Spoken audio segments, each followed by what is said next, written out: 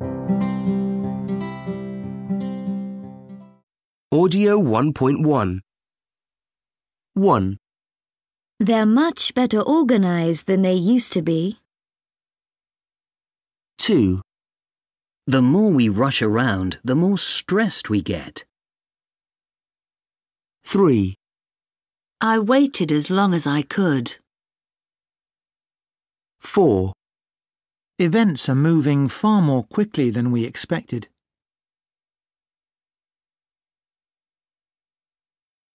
Audio 1.2. The management of change is one of the most difficult things for organizations to do well. Many people feel threatened by change, and fear of the unknown means workers often prefer things to stay as they are. Managers, in turn, are often anxious about communicating change. This may mean that they don't communicate appropriately, or that the team picks up on their anxiety and becomes nervous in turn. Audio 1.3. People in different cultures do not respond in the same way to approaches to change management. Factors which affect the way people react include how much respect people have for power and those in authority, and the importance of the individual versus the group. Another key factor would be how people react towards uncertainty, not being sure what is going to happen. If managers fail to take these factors into account, they may find workers are highly resistant to change. Audio 1.4. German-American psychologist Kurt Lewin, one of the pioneers of organizational psychology, devised a three-step model for the effective management of change. The first step, which he calls unfreezing, concerns explaining why things should be done in another way. This step is very important, and a particular approach may be more effective in one culture than another. In Anglo-Saxon countries, it's important to show how change will benefit the individual. If people can see that doing things a different way will help their career or bring a reward, they are more likely to respond positively. In Scandinavia and the Netherlands, people like to feel a high level of autonomy in their work and believe that they, not managers, fully understand their work. In this culture, consultation and decision-making by the team is very important. In countries such as Mexico, Russia, and India, people believe that the person at the top of the company has a good overview and can make the best decisions. Communication of change should also be done formally, through written documents. In Germany and Austria, the emphasis is on being an expert. An expert is believed to be in a position to define new directions. Therefore, anyone who wants to implement change must first ensure that their knowledge and expertise is recognized. It's not enough just being a manager. The next step in Lewin's model is known as Audio 1.5. When we think of the world's biggest cities, we might think of places like Tokyo or Mexico City. While these are certainly big, the map shows us the 6 fastest growing cities in the world, and the cities which are likely to continue growing rapidly from now till 2020. None of them are in Europe or the Americas. 5 of them are in Asia, and 1 is in Africa. The world's fastest growing city in terms of population is Beihai in the Guangxi region of China. Its location near Vietnam, Hong Kong and Macau has aided its economic development, and tourism is also on the increase. Its average population growth from 2006 to 2020 is estimated to be nearly 11% per year. Surat and Ghaziabad are both important industrial cities in India. Bamako, the capital of Mali, is a center for shipping and industry which has grown due to rural migration, as has Kabul in Afghanistan. The ancient city of Sana'a in the Middle Eastern country of Yemen has existed for more than 2,500 years but has grown recently due to the oil industry. Audio 1.6. Shanghai has changed enormously in the last 30 years or so. I mean, it's really grown a lot. There are now just under 24 million people living here. That's double the population of the late 80s. So the past 30 years or so have seen some big changes. I think the area that's undergone the most dramatic change is probably Pudong. It used to be a rural area, but it's been completely transformed. They've built an incredible number of skyscrapers, and the skyline has changed beyond recognition. A lot of the big financial institutions which used to be in the Bund, that's another district, well, they've moved to Pudong. You got the Shanghai Tower, that's the tallest building in China, and Pudong is also where the airport is now. There are loads of shops, museums, and restaurants. It's a really lively part of the city. But it's not just the center of the city that's changed. The way Shanghai's growing means they're constantly putting up new tower blocks and residential areas all over town. I know some people aren't happy about being moved out of their old houses, but I think the quality of housing has improved a lot, and most people see it as something positive. I suppose in some ways I think it's becoming more westernized or maybe more globalized. You see all the same stores and chains you would in London or New York. I think it's also getting a lot more expensive because of this. There's also a much bigger middle class. I absolutely love what's happened in the waterfront area. That's all really changed. They always seem to be building a new expressway or widening an existing one. The metro's great. It's now got, something like 12 lines? And I think they're building or planning to build somewhere in the region of 7 more. That's a big improvement. One thing that hasn't changed too much, though, is the pollution. Shanghai's a lot better than Beijing, but the air quality's still not that great. But Shanghai is a much greener city than it used to be. They've established a green belt, and there are dozens of parks now, a lot more than there used to be, and there doesn't seem to be any sign of it stopping. More people are moving to Shanghai all the time. Audio 1.7. 1. We're living in a period of great transformation. 2. The internet has brought great benefits, but also many problems. 3. Change in modern life is being accompanied more and more by a sense of nostalgia. 4. Future generations will look back on the present day as one of enormous technological advances. Audio 2.1. Welcome to Everyday Nature, a weekly look at the world around us. Today we have 3 zoologists who are going to tell us about animals and their astonishing powers. Let's start with you, Dr. Marshall. What's your area of interest? OK, so I've been investigating sound. There are some pretty noisy animals around. For example, the lion has a seriously loud roar, which can be heard 8 kilometres away. And isn't there a kind of shrimp which makes an awfully big click? That's right.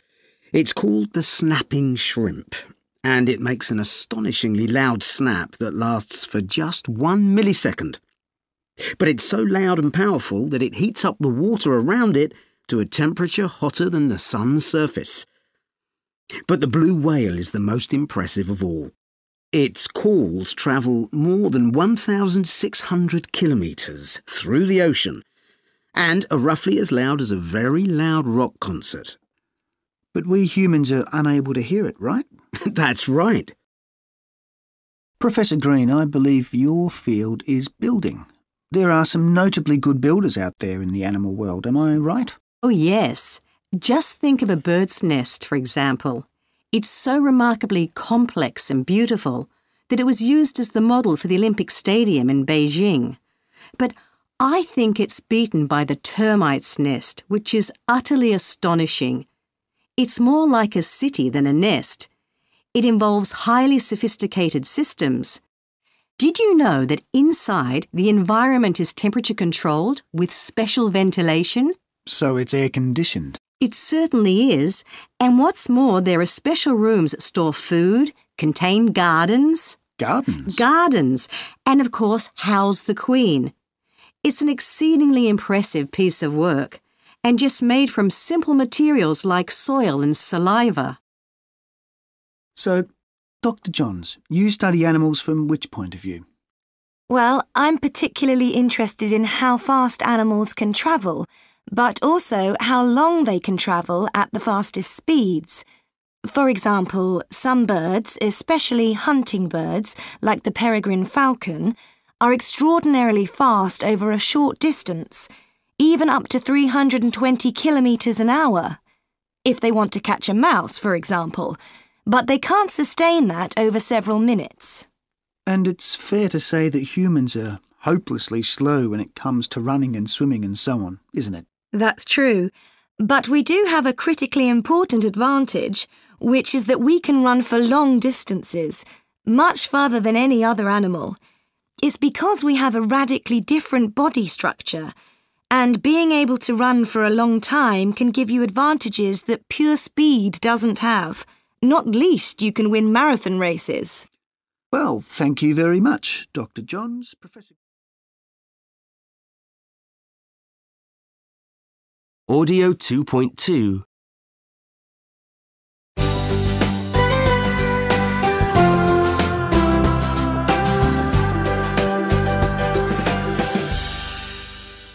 Hello and welcome to In My Opinion, the radio show in which 3 contestants have just 60 seconds to present the best answer to a topical question.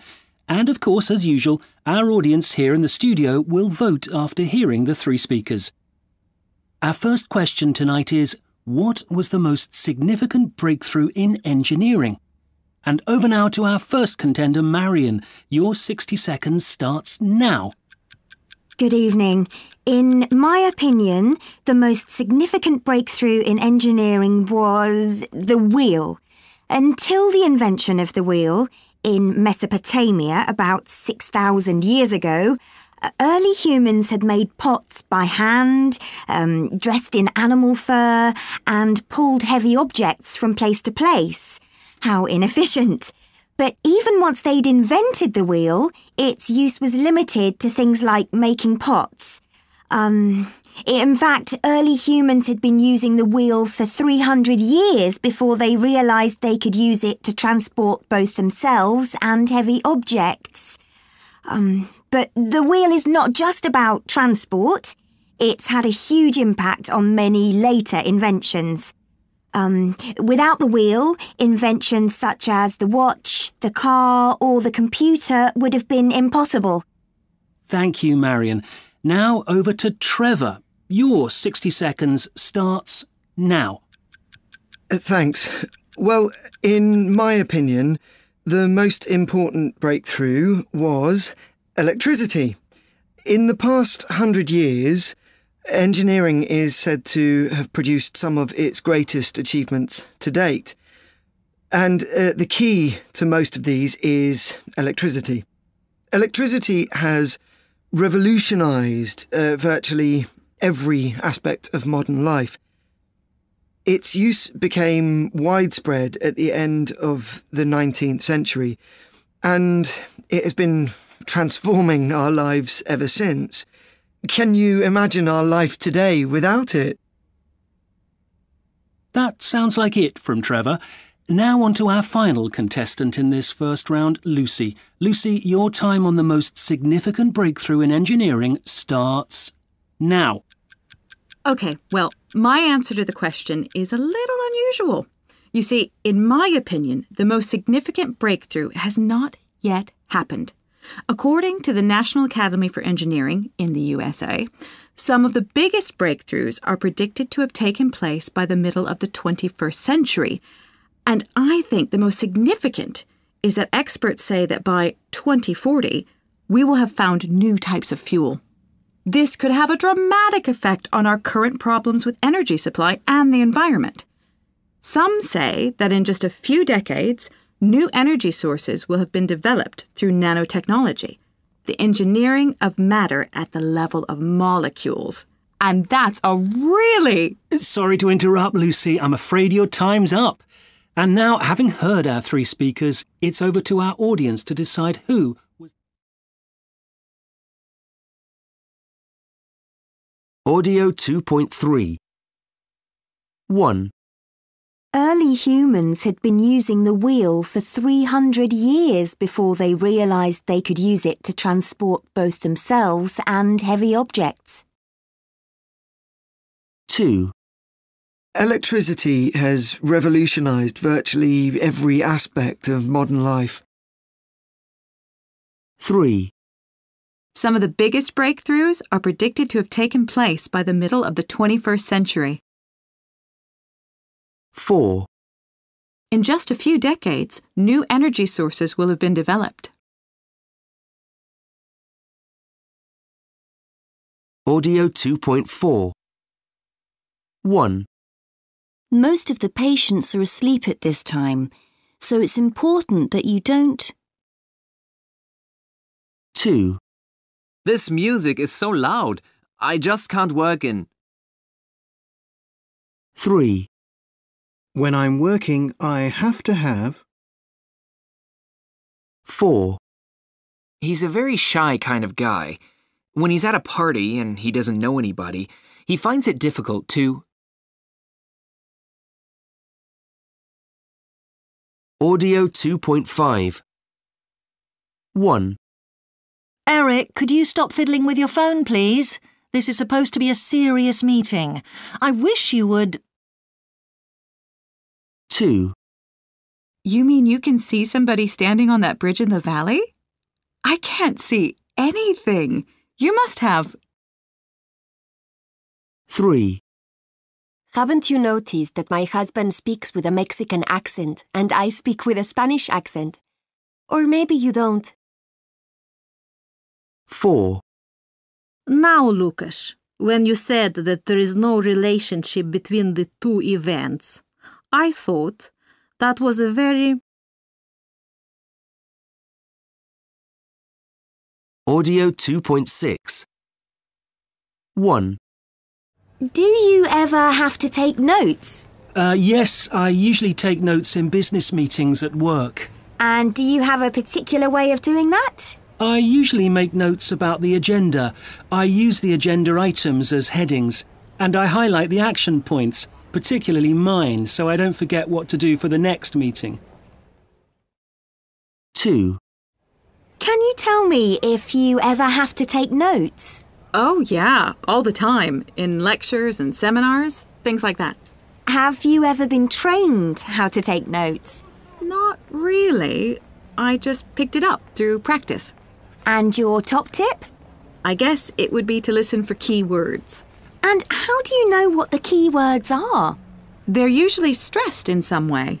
Like, the lecturer says, so it was the economic situation rather than the political. So you know to write economic. 3.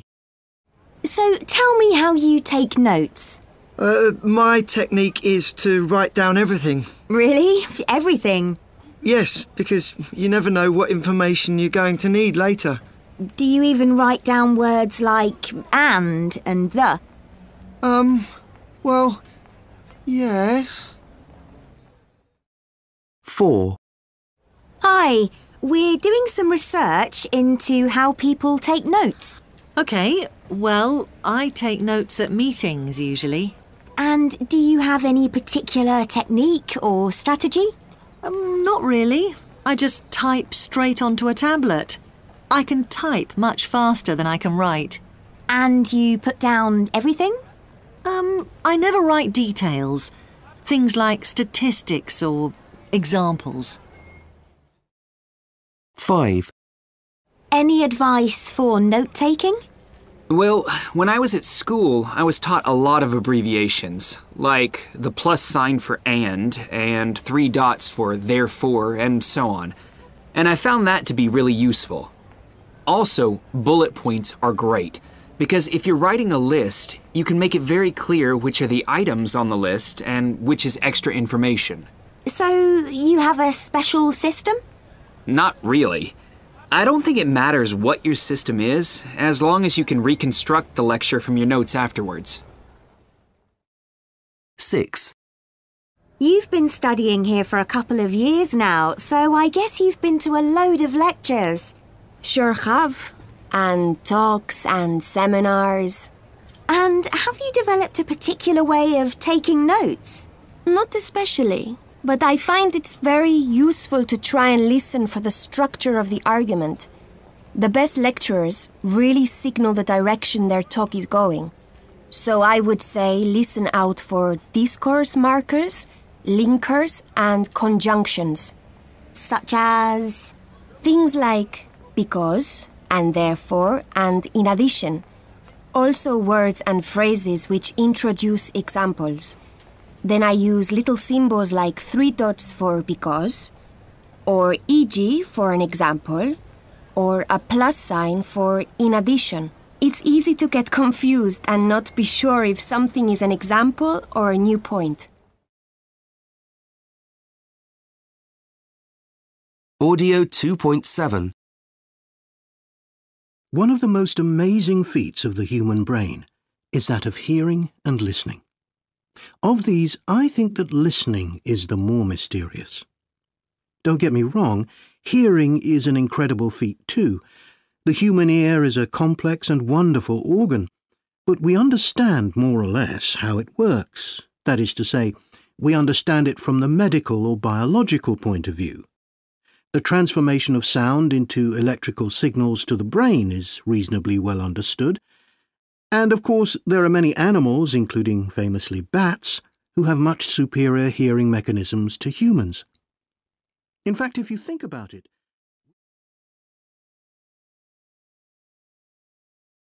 Audio 2.8. In fact, if you think about it, we have been able to build machines that can hear for many years. Scientists are now getting interested in the skill of listening. Because machines, and we're talking about computers now, actually find it tougher to listen than to hear. You can tell the difference if you listen to a recording of a noisy party. You can hear lots of different sounds, the chatter of people engaging in conversation, the sound of glasses clinking, maybe music too, but they all sound the same volume or loudness. It's not possible to notice any real difference between them. But we can. When we're at a party, we can focus or concentrate on the conversation we're having and cut out or ignore the music or other background noise. In other words, we can sort out what is important to us and what isn't. In the same way, computers are good at certain aspects of listening to music. Computers can distinguish rhythm, da-da-da, da-da-da-da, and they can tell if a note is high or low, da-da. Some computers can now even tell the difference between a violin and a piano. A scientist called Audio 2.9. A scientist called Mounia El-Hilali and a group of university researchers are working on this. They're trying to find out how the human brain perceives all these different sounds in a noisy environment. Whether you're at work, in the street, or in the home, you're surrounded by a cacophony of sounds, and all these sounds compete for your attention. How does the brain deal with this? The researchers claim there are 2 types of activity going on in the brain when you're listening in these environments. The first hears all the sounds, but the second can zero in, can focus on a particular sound, like the conversation you are engaged in, and that is controlled by your state of mind. The scientists hope to understand the relationship between these 2 activities. The immediate aim of the research is to build a computer model which can listen in the same way as a human. But the eventual aim is to design better products that will improve and enhance communication. Audio 2.10. This leads us on to a consideration of the conventional thinking about what a challenge actually is. For most of us, the meaning usually centres around an individual task, which is in some way demanding or difficult to complete. Physical or mental tasks commonly spring to mind, and the outcome is often clearly a success or a failure without much scope for any grey areas in the middle. So we can probably all recognise that feats such as running a marathon, climbing a mountain, or crossing the Grand Canyon on a tightrope present enormous challenges to the individual. They require physical and mental resilience that most of us cannot identify with, and potentially offer a sense of achievement that is likely to contribute exponentially to the well-being of the individual. However, some definitions suggest a wider meaning, and that a challenge may additionally involve the testing of abilities and character. There may not be an obvious end point, any recognisable achievement, or an attempt which ends in disappointment. We can therefore include the everyday chores we face day after day within our concept of a challenge. And these daily challenges should be seen in a different way to the one-off tasks that arise from time to time in our lives. Audio 2.11. How many of you have children? Quite a few, I see. And how many of you have lost a loved one?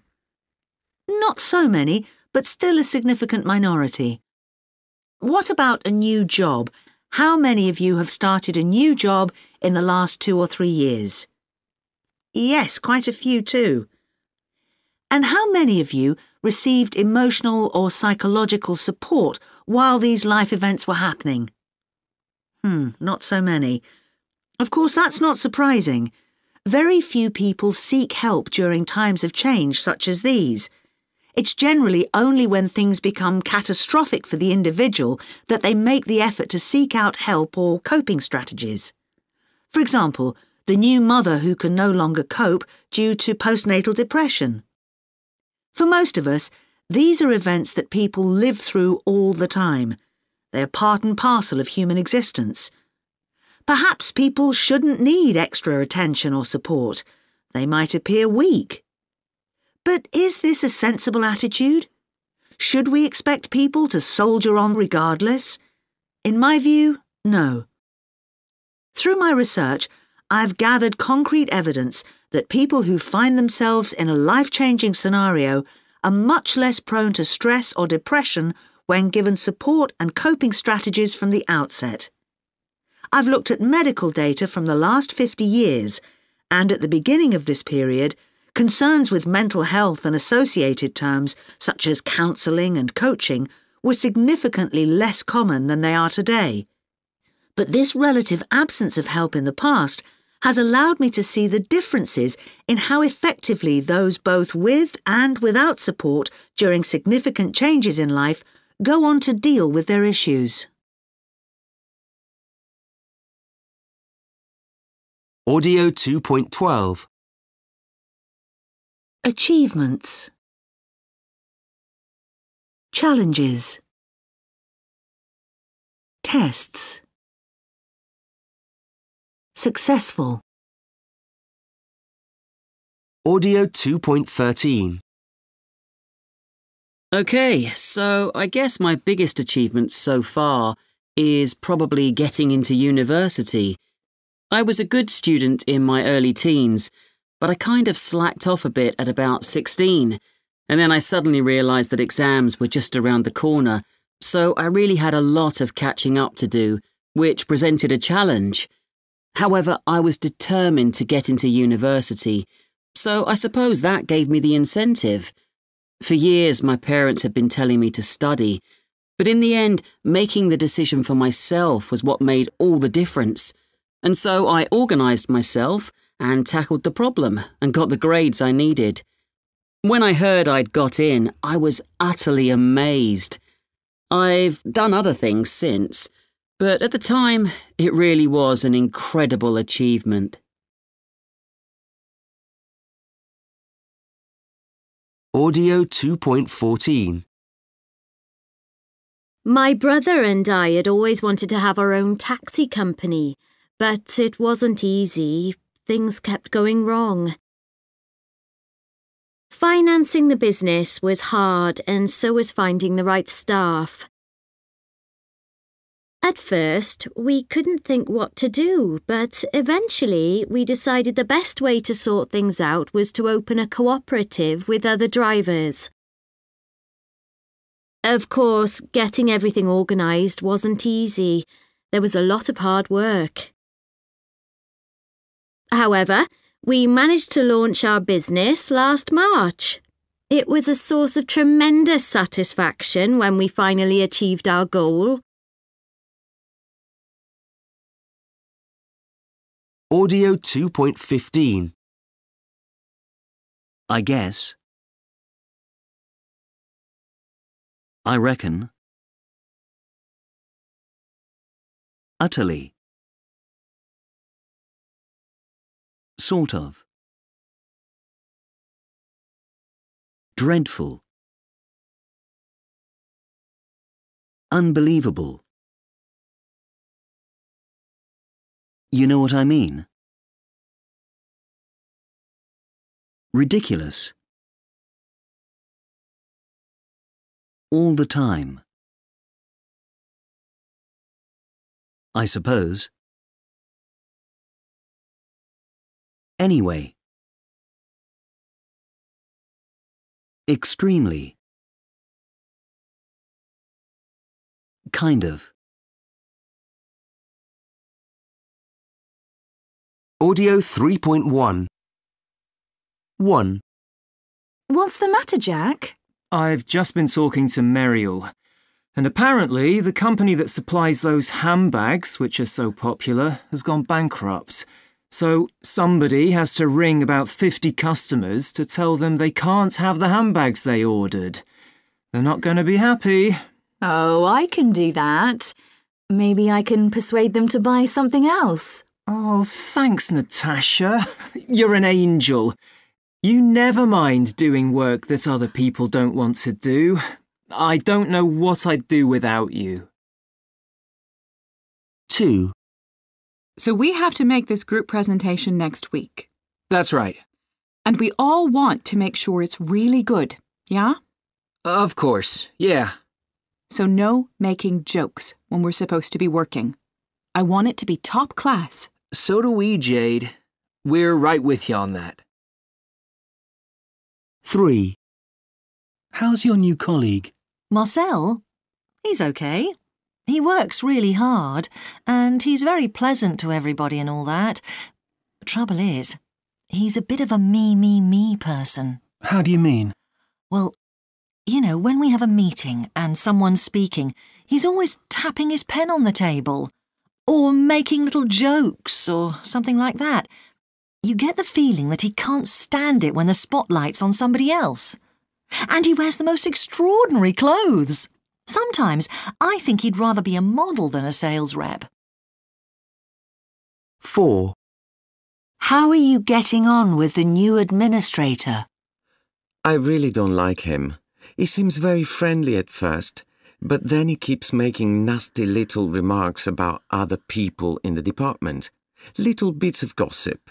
But he doesn't say anything to your face. It's like he's trying to set people off against each other. Not nice. Audio 3.2.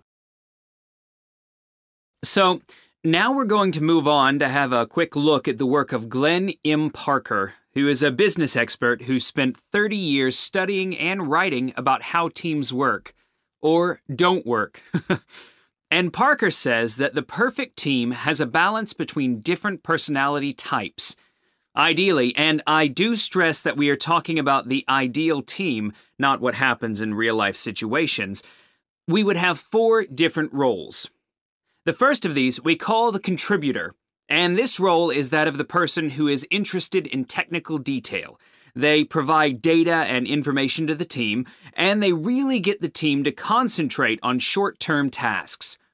This person is usually very dependable and punctual. They often carry a notepad with them to write down key ideas. Have you encountered this kind of person? I can see people nodding, so I guess you have. And finally, they have high expectations of the team. They expect quality work. They are task-oriented. The second role is called the collaborator, and this person is very much the visionary. They have a clear idea of the long-term mission of the team. They focus on the long-term outcomes. This individual is a big-picture person. They're often high-spirited and help to boost the morale of the team. You might think they would act very inflexibly, but they don't. They're actually very flexible and open to new ideas. They're also willing to get their hands dirty, and they do so to achieve the team's goals. The third role is that of the communicator. This kind of individual really cares about how people get along with each other, how well they communicate with each other, and they want to build a positive, relaxed atmosphere.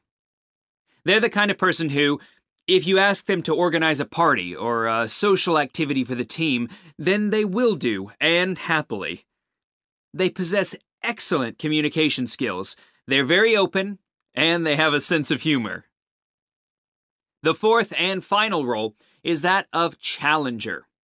Do note that another word for the challenger is troublemaker, so are you convinced this is a good person to have on the team?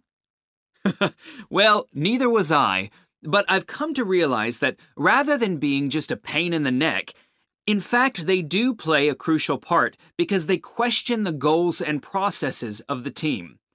They are willing to disagree, even with the leader, and they ask tough questions. They are never satisfied with the outcomes. They push the team to take risks and be more creative.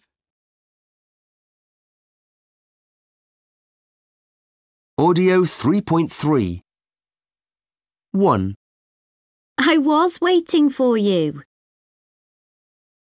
2. Where do you want to go tonight? 3. I had got the time of our appointment wrong. 4. We've heard there's a strike on public transport. 5. But did you make trouble for him? 6. She has been to the doctor. Audio 3.4 1. Why didn't you wait for me at the station? I was waiting for you. Didn't you see me? 2. Where do you want to go tonight? Let's phone George and see if he fancies going bowling. 3. So did you manage to meet up with Hattie? No, it was a disaster. I had got the time of our appointment wrong, just as I thought, so we never saw each other. 4. Why are we going by taxi? We've heard there's a strike on public transport. 5. David accused me of making trouble for him at work. That's not a very nice thing to say. But did you make trouble for him? 6. Why didn't Lucy go to the doctor? She has been to the doctor. She went yesterday morning. Audio 3.5 OK, so Tracy has asked us to go through these questionnaires and come up with the best ideas for better communication between the departments. So, am I right in thinking that we have to list as many ideas as possible? No, I think we should restrict it in some way. I agree. Let's brainstorm first, then choose the best ideas from that list. Sorry, I don't follow you. What do you mean? What I'm saying is, we put all the ideas together, then choose 4? That sounds good. I wrote down a few ideas already. OK, let's hear them. So, first up, a lot of people said, how about meetings between the departments? OK, but some of the departments have 20 staff. How would that work? Well, they'd have to choose somebody to attend. In other words, each department would send one person. Are you with me? And this group of people, one from each department, would meet regularly. Is that what you mean? Yes, maybe once a week. Sounds good. It's pretty simple to organise. Next idea? The next one, which loads of people mentioned, was for more socialising between departments, like more social events, cinema trips or meeting up after work. And there was a suggestion for team-building weekends. Oh, yeah, brilliant. That's great. Let's put that down. Hold on. What did you mean when you said there was a suggestion for team-building weekends? Where we all go away to a hotel for the weekend and play silly games. Oh, no. I can't think of anything worse. It all sounds way too wishy-washy to me. I beg your pardon? Let me rephrase that. What I meant was that not everybody would enjoy that sort of thing. But going out after work is fine. OK, let's not put in team-building weekends. So, that's 2 ideas so far. I thought the idea of job rotation between departments was a really good one. Oh, cool, yeah. Then I could spend a week in the sales department trying to work out what they do all day. Sorry, what was that again? I'm joking. But I think job rotation's a great idea. Me too. You would really find out what other people are thinking. OK, we need one more. I've got a couple of ideas from the questionnaires I read. One would be for an in-house social media feed, like a Facebook page, where anybody from any department could contribute ideas and suggestions. Maybe. And the other? The last one was some kind of system where each department has to email all the other departments each week with information about what they're doing. I think that just repeats the weekly meeting. I prefer the social media idea. Me too. Everybody knows how to use Facebook these days. Great. That's 4 ideas. Now we just need to write the proposal. Audio 3.6. Expressions for checking. Am I right in thinking that... Sorry, I don't follow you. What did you mean when you said... Is that what you mean? Sorry, I didn't catch that. Sorry, what was that again? Expressions for rephrasing. What I'm saying is... In other words, what I meant was... Let me rephrase that. I'll put that another way. Expressions to check if the listener has understood. Do you follow? Are you with me? Do you understand so far? Audio 4.1. 1. You should have heard Kevin from accounts this morning. Why? What was it this time? Well, he came down here to use the photocopier and somebody had left it jammed again. Uh-oh. What did he say? Well, you can imagine. Who did this? Is anyone going to own up? As if anyone was going to confess with him going on like that. I bet I know who's to blame for it. That Michael. He's useless with machines. I really don't feel any of us can be held responsible. We all know the machine's at least 10 years old. They need to get a new one. Simple as that. 2. OK. Hi, everyone. Welcome to English Now. I'm the welfare officer here, and my name's Maria. I'm responsible for everything to do with your accommodation and also things like health, banking, and so on. If you have any problems with your host family or need to know anything about local transport or where to get a SIM card for your mobile phone, I'm the person to see. I'm also in charge of reservations for the social program, so if you want to sign up for any of the trips or activities on offer, come and let me know. 3. Well, Scott, The reason I've called you in today is that we'd like you to take care of the Miller account from now on. Miller? But that's one of our biggest customers. Indeed, which is why we feel you're the man for the job. You'll answer to Melanie, and you need to keep her informed about what's going on. But you're trustworthy and reliable, and we know we can count on you to get the job done. Wow, I don't know what to say. I mean, thanks. It's a real vote of confidence. Yes, I'd be delighted to take it on. I hope I don't let you down. I'm sure you won't.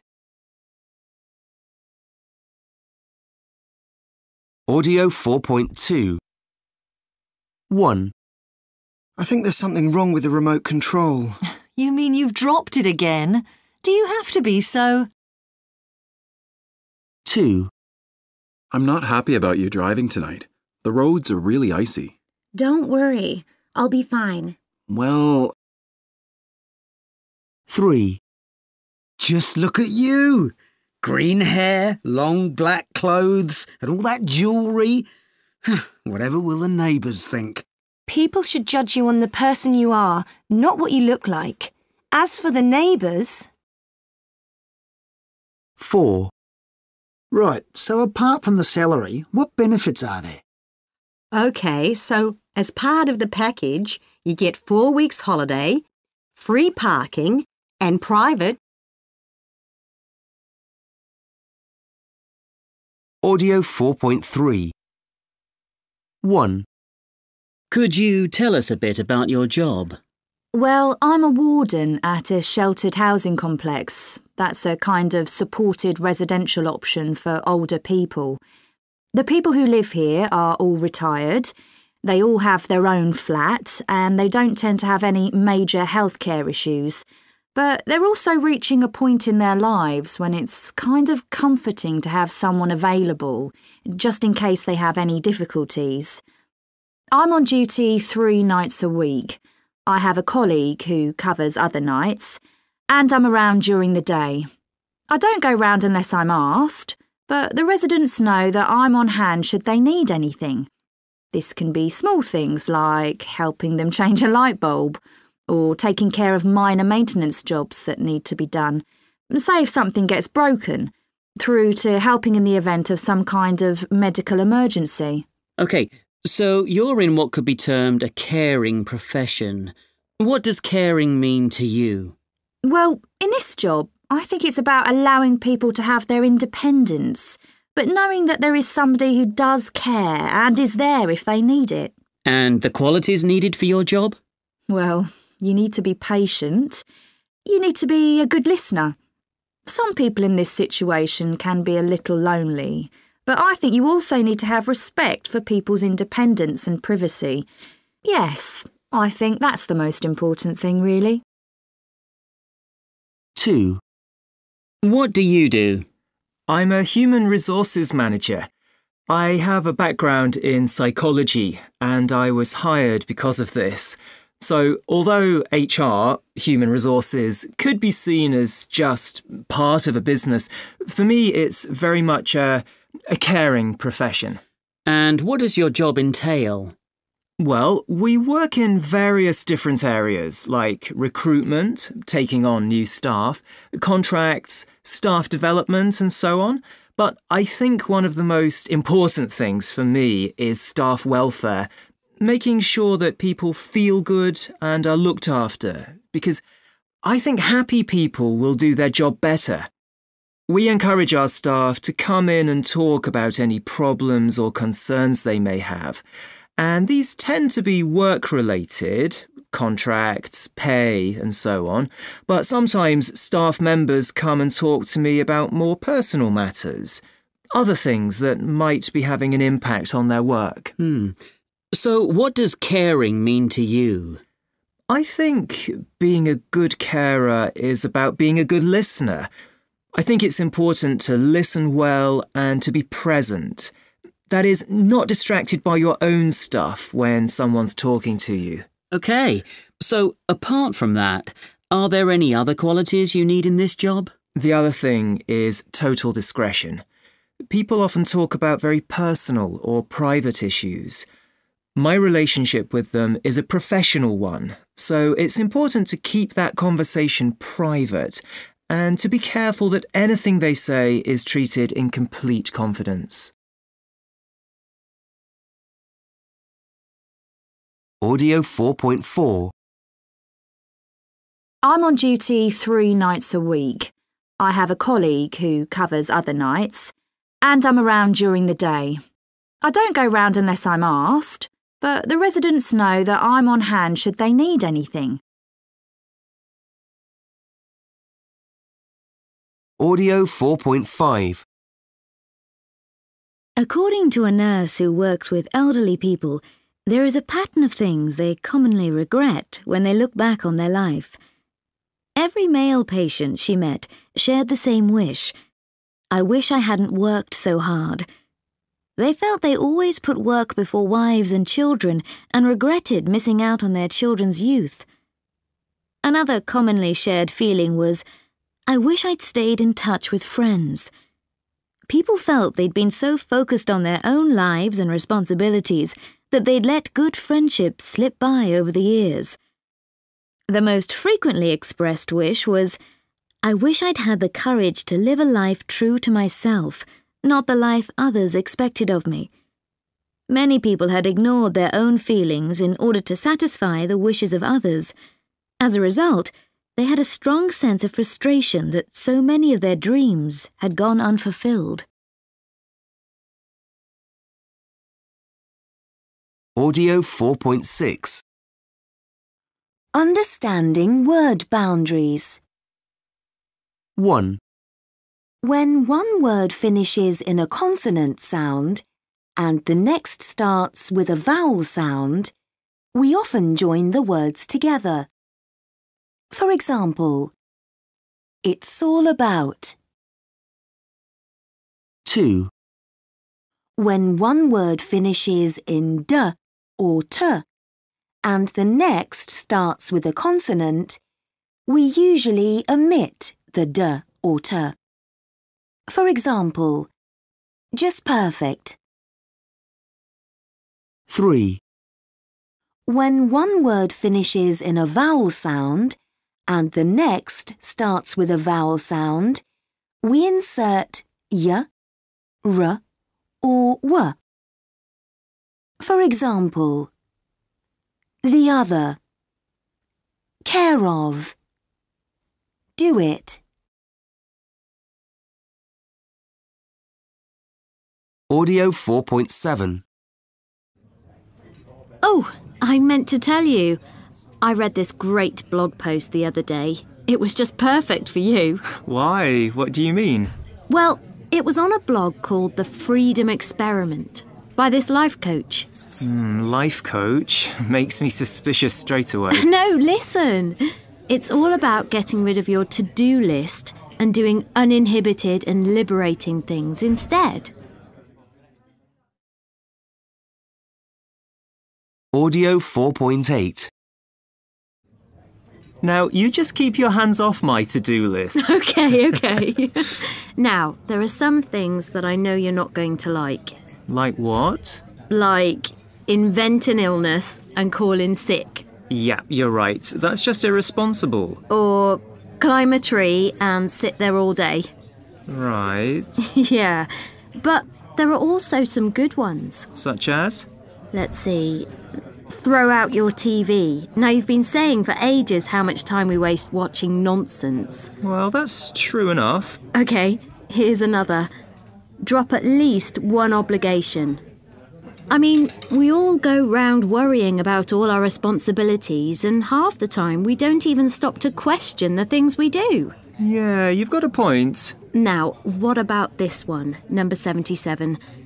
Jump on a train to somewhere, anywhere. I like the spontaneity of that. Just go to the station and see where fate takes you. Yeah, but don't you think this is all a bit, I don't know... Carefree? Adventurous? No, I was thinking more on the lines of reckless or frivolous. Oh, lighten up a bit. You only live once. Audio 4.9. Yeah, but don't you think this is all a bit... I don't know... Carefree? Adventurous? No, I was thinking more on the lines of reckless or frivolous. Oh, lighten up a bit. You only live once. Audio 4.10. 1. Thought about this, and the only solution is to reduce costs, and relocating the whole company to our northern office is the best way to do that. But that's nearly 500 kilometres away. Some of the staff in this office have been with the company since the 1980s. Their lives and the lives of their families are in this city. You can't just suddenly expect them to move to the other end of the country. There must be an alternative. I'm afraid I think you're missing the point here. If we don't do something, the whole company will go under. Perhaps if I could just say something here. It's nearly 4 o'clock now. That means we have another hour and I'm keen to make a decision today. So perhaps if we just take a short break and then we can come back with a clear... 2. Well, first of all, I'd like to thank you for your offer. I'm certainly interested in the opportunity. I just have a small problem with the conditions. Could you expand on that a little, Graham? Sure. Well, in my current post, I actually get 24 days leave a year, whereas you're offering 20. I'm afraid 24 days is out of the question. Okay, well, do we have any room for negotiation here? We could maybe take it up to 22. I could put that to Human Resources and see what they think. I'd be very grateful if you could. Now, in terms of my salary, I was thinking that maybe... Audio 4.11. I'm not sure we can accept that. If I could add something at this point? We'd like to make a decision at this meeting. What exactly do you mean by that? Would you be open to a reduction in... No, I don't see that at all. That could work for us. Audio 4.12. 1. He's really dependable and trustworthy. If he says he'll do something, he will. 2. OK, I admit it. It was me who left the printer on all weekend. I'm sorry. 3. OK, so the emergency team are the people who have to coordinate in the event of a fire, for example. It's up to them to call the police and fire brigade, evacuate the building, and check everyone is out. 4. If you don't look enthusiastic, how can you expect your team to feel excited about their work? I'm sorry, but I think the problem with motivation in the department is really down to you. 5. So if you need a room for a meeting or anything, the person you have to speak to is Joe. 6. Don't let me down here. I told the others you'll definitely have the report finished by Monday and I'm depending on you to do so. Audio 4.13. The first patient to be treated with antibiotics was a policeman in Oxford who developed sepsis after he pricked himself on a rose. Audio 4.14. Dull. Peaceful. Adventurous. Reckless. Slim. Underweight. High risk. Challenging. Curious. Nosy. frivolous, carefree. Audio 5.1. The sun. It wakes us up in the morning, provides us with light and heat, and if it were a person, it would be about 40 years old. The sun is, in fact, around 4.5 billion years old, and it's about halfway through its life. At some point in the future, probably in about 5 billion years, the sun will start to die. In practical terms, the sun is a star located about 150 million kilometers from Earth. It's made up of hydrogen and helium. At its equator, the sun completes a rotation every 26 days. But the sun means much more to us than this. Look at any of the ancient cultures, and you'll find the sun has an important role. There are over 3,000 structures in dozens of countries, from Stonehenge in England to the Mayan pyramids, from the dancing stones of Kenya to solar temples in India. Each of the constructions shows our fascination with the sun. The sun was worshipped by Aztecs, Incas, Egyptians, Greeks, and Romans. We can only guess at some of the details, but all we know is that the sun was worshipped across the whole planet. Both the sun and the moon influence humanity's view of time, and calendars have been based on each of them. Many people today still associate a suntan with health and well-being, but in the past, this was certainly not always the case. Back in the 16th century in Europe, very pale skin was considered beautiful, and some people would either stay out of the sun completely or use lead oxide and arsenic, two highly toxic chemicals, to achieve the desired pale effect. As you can imagine, neither of the two was very good for you, and poisoning was not uncommon. Today, however, some people have more than enough exposure to the sun, and visits to tanning salons are not uncommon. In the USA alone, some 22 million customers visit them. The sun is vital to life on Earth. All plants depend on sunlight for photosynthesis, and in turn, plants are vital for feeding humans. Neither plants nor humans could exist without the sun. Without enough exposure to the sun, the body fails to generate vitamin D, which helps to regulate both the immune system and the correct functioning of proteins and minerals. Aside from this, a number of other bodily functions such as our internal body clock, nervous system, and state of mind all depend on exposure to the sun. Audio 5.2. 1.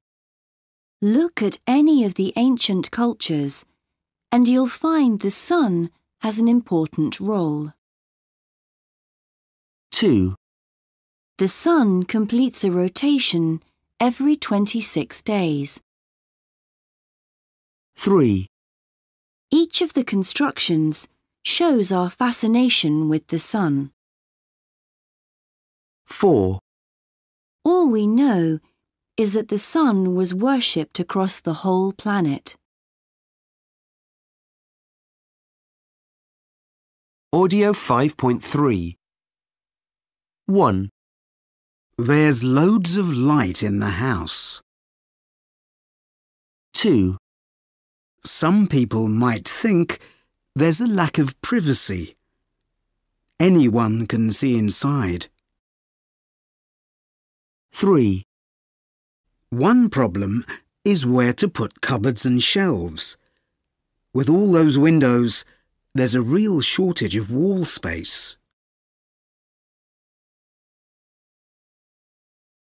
Audio 5.4.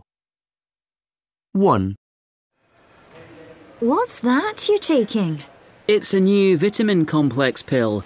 I came across it in the health food store. What's it supposed to do?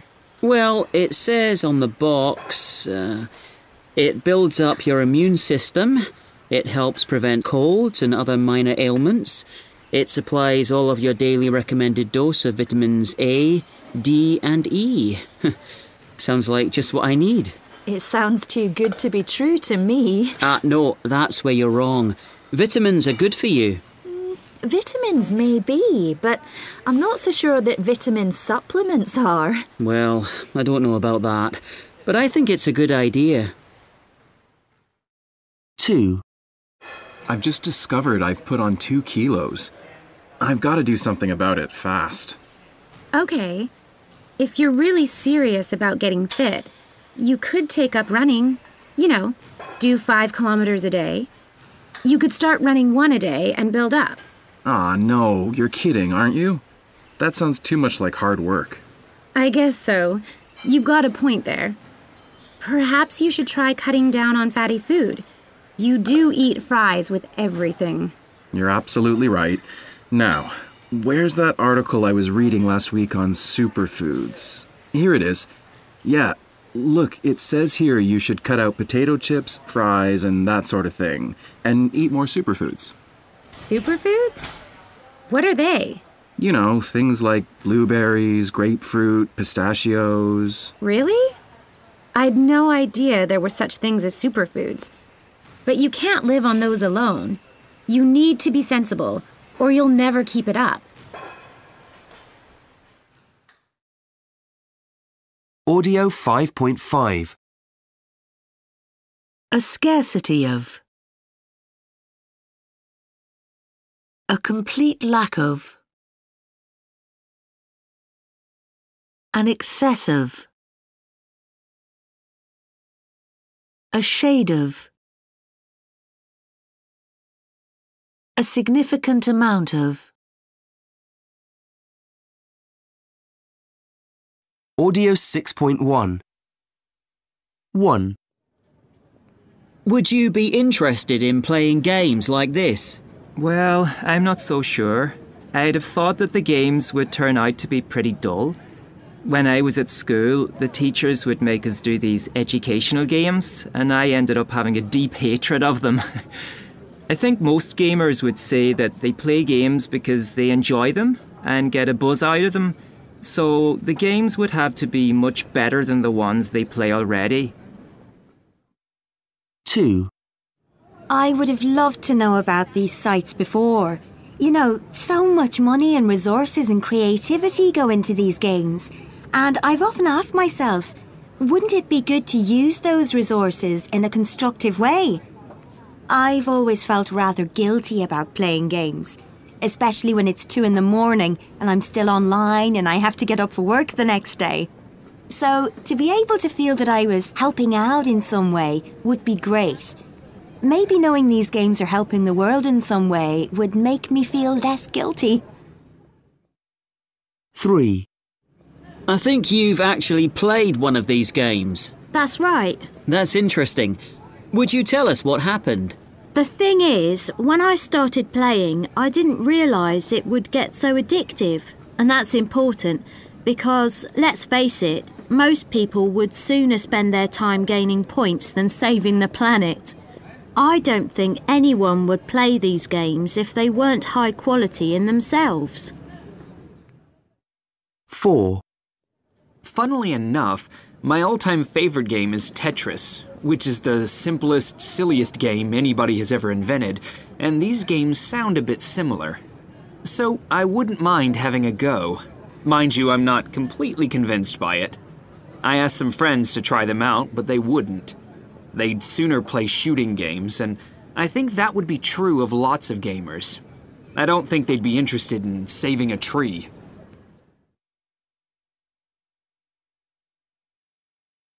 Audio 6.2. 1. I'd rather not. 2. Would you give me a hand? 3. She wouldn't say. 4. I always knew I'd be a star. 5. Where would you live if money was no object? 6. I wouldn't have thought so. Audio 6.3. Mike, the whole idea of having a holiday is quite a modern one, isn't it? That's right. Until quite recently, people only took one holiday in their lives, their honeymoon. The idea of leisure is a modern one. In fact, most of the words we use for free time activities are quite new. Even the word weekend is said to have been used in its modern sense for the first time as late as the 1930s.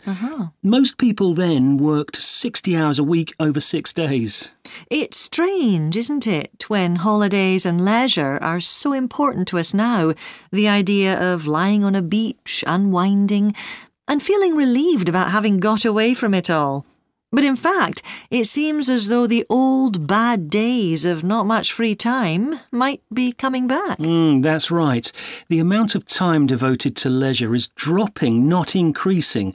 In the Netherlands, for example, it is reported to have gone down from 48 to 44 hours per week in just 25 years. People are tending to work longer and longer hours. Yeah, I've noticed here at work the number of colleagues who get to December and then complain about not having taken all their holidays for the year. Yes, apparently British workers only take 77% of the annual holiday to which they are entitled. That means they work 6 days a year for free. At the end of the year, people always say they would like to have taken all their holiday but just couldn't get away from their desks. It does seem rather strange. Audio 6.4. 1. I work in a large school in Perth, Australia. My students are aged between 15 and 18, and most of the time they're really lovely. But you know, they sometimes just get on my nerves. So I guess my job is quite stressful, and it's really essential for me to get away from it all occasionally. And the way I do that is jet skiing. 2. I reckon most people wouldn't think plumbing is a very demanding job, and I'm a pretty laid-back kind of guy. There are a few things that drive me up the wall, mainly customers who keep changing their minds. The job's fairly repetitive. 90% of my work is changing taps that have started leaking, so I need to do something that's completely different. My hobby is to go on trips to art galleries. They're very tranquil places, and that's what I need. 3. I get pretty stressed out in my job. I work most evenings and quite a lot of weekends. I get back from the office at 8 p.m. at the earliest. If I've got a big presentation to make, I'm a bundle of nerves the night before. My girlfriend's always telling me to reduce my workload. She says I'm always on edge, but I just want to slump in front of the TV and watch the latest detective series. 4. Of course, different people have different ways of chilling out. I think it's important to strike a balance between work and downtime. Being a street cleaner involves a lot of dirt, so I try to get right away from that. My hobby is to find the best or the most interesting restaurants around. And every 2 weeks or so, I eat out with a group of friends. 5. I really can't bear just lazing around. I have to be on the go all the time. Studies have shown that a change of activity is more important than just doing nothing.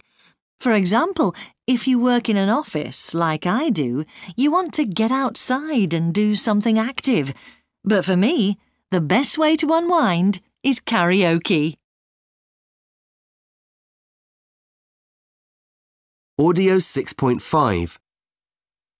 1. A small boy swallowed some coins and was taken to hospital.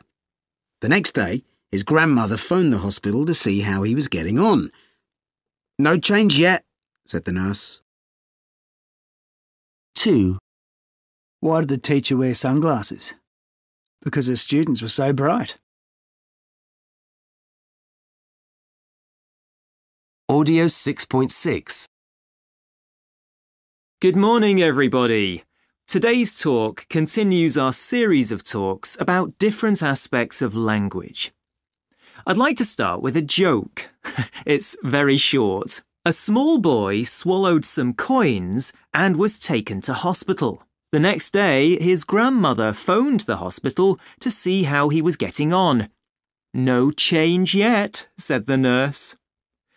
Now, as you will have realised, the joke depends on the fact that the word change has two meanings. Such words are called homonyms, and they're very common in English. This kind of wordplay is widespread in English and in many other languages too.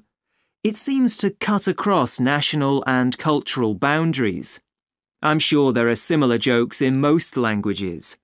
But despite this, wordplay, as in this joke, is often regarded as trivial and childish. But if you enjoy this kind of wordplay, and many people certainly do, including me, then you start to think that it must be an important use of language, and certainly one that's worth studying. Indeed, one of the joys of languages like English, which contain lots of homonyms, is that they allow for this kind of joke. Audio 6.7. Of course, plenty of people hate the use of these double meanings. The famous writer and scholar Samuel Johnson called it the lowest form of humour. However, they're frequent in the works of many great authors, including Shakespeare, Lewis Carroll, and Vladimir Nabokov, and also in the Greek tragedies. Double meanings are found in the literature of ancient Egypt, China, and Iraq, and many other places. Language has often been described as fulfilling two functions. The first is called T communication, with T standing for transactional. This means it helps us to get things done, like ordering a meal in a restaurant. Though if you do not know the local language, it's enough to do this by simply pointing at the menu. The second type is called I communication, which means interactional. That is to say, language is an aid to building and maintaining relationships.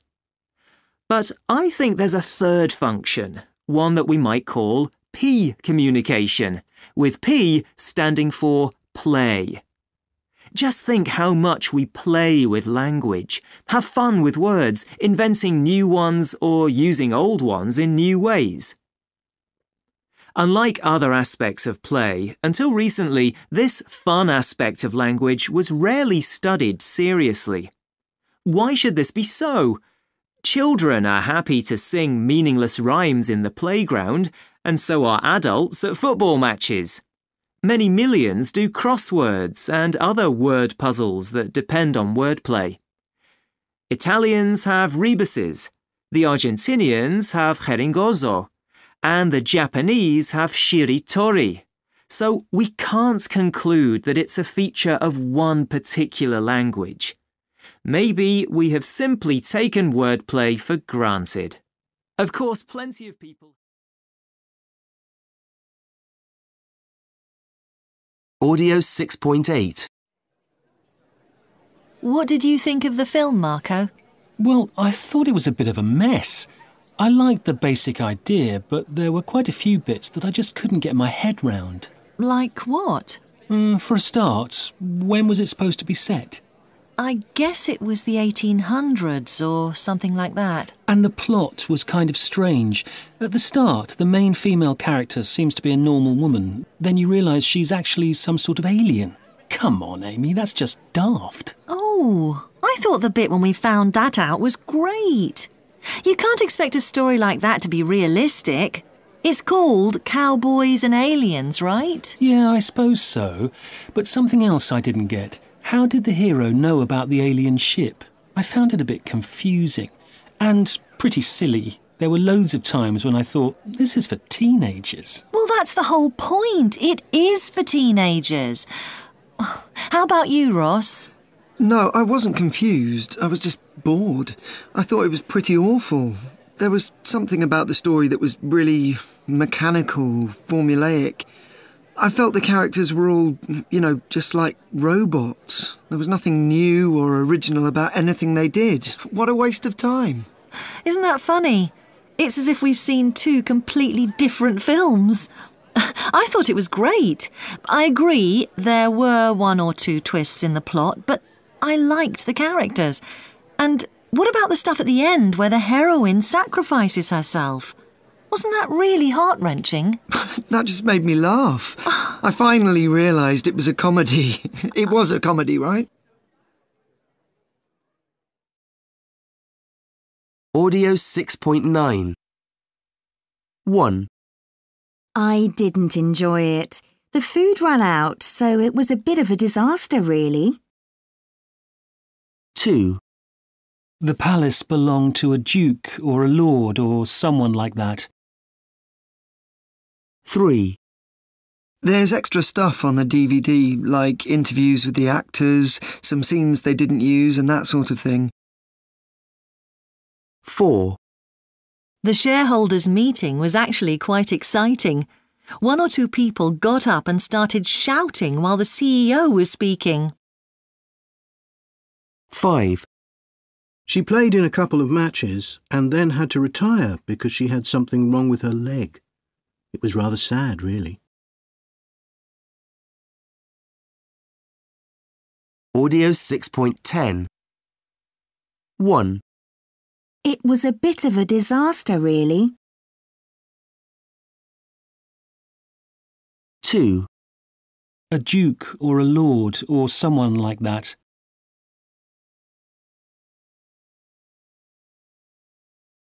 3, Interviews with the actors, some scenes they didn't use and that sort of thing.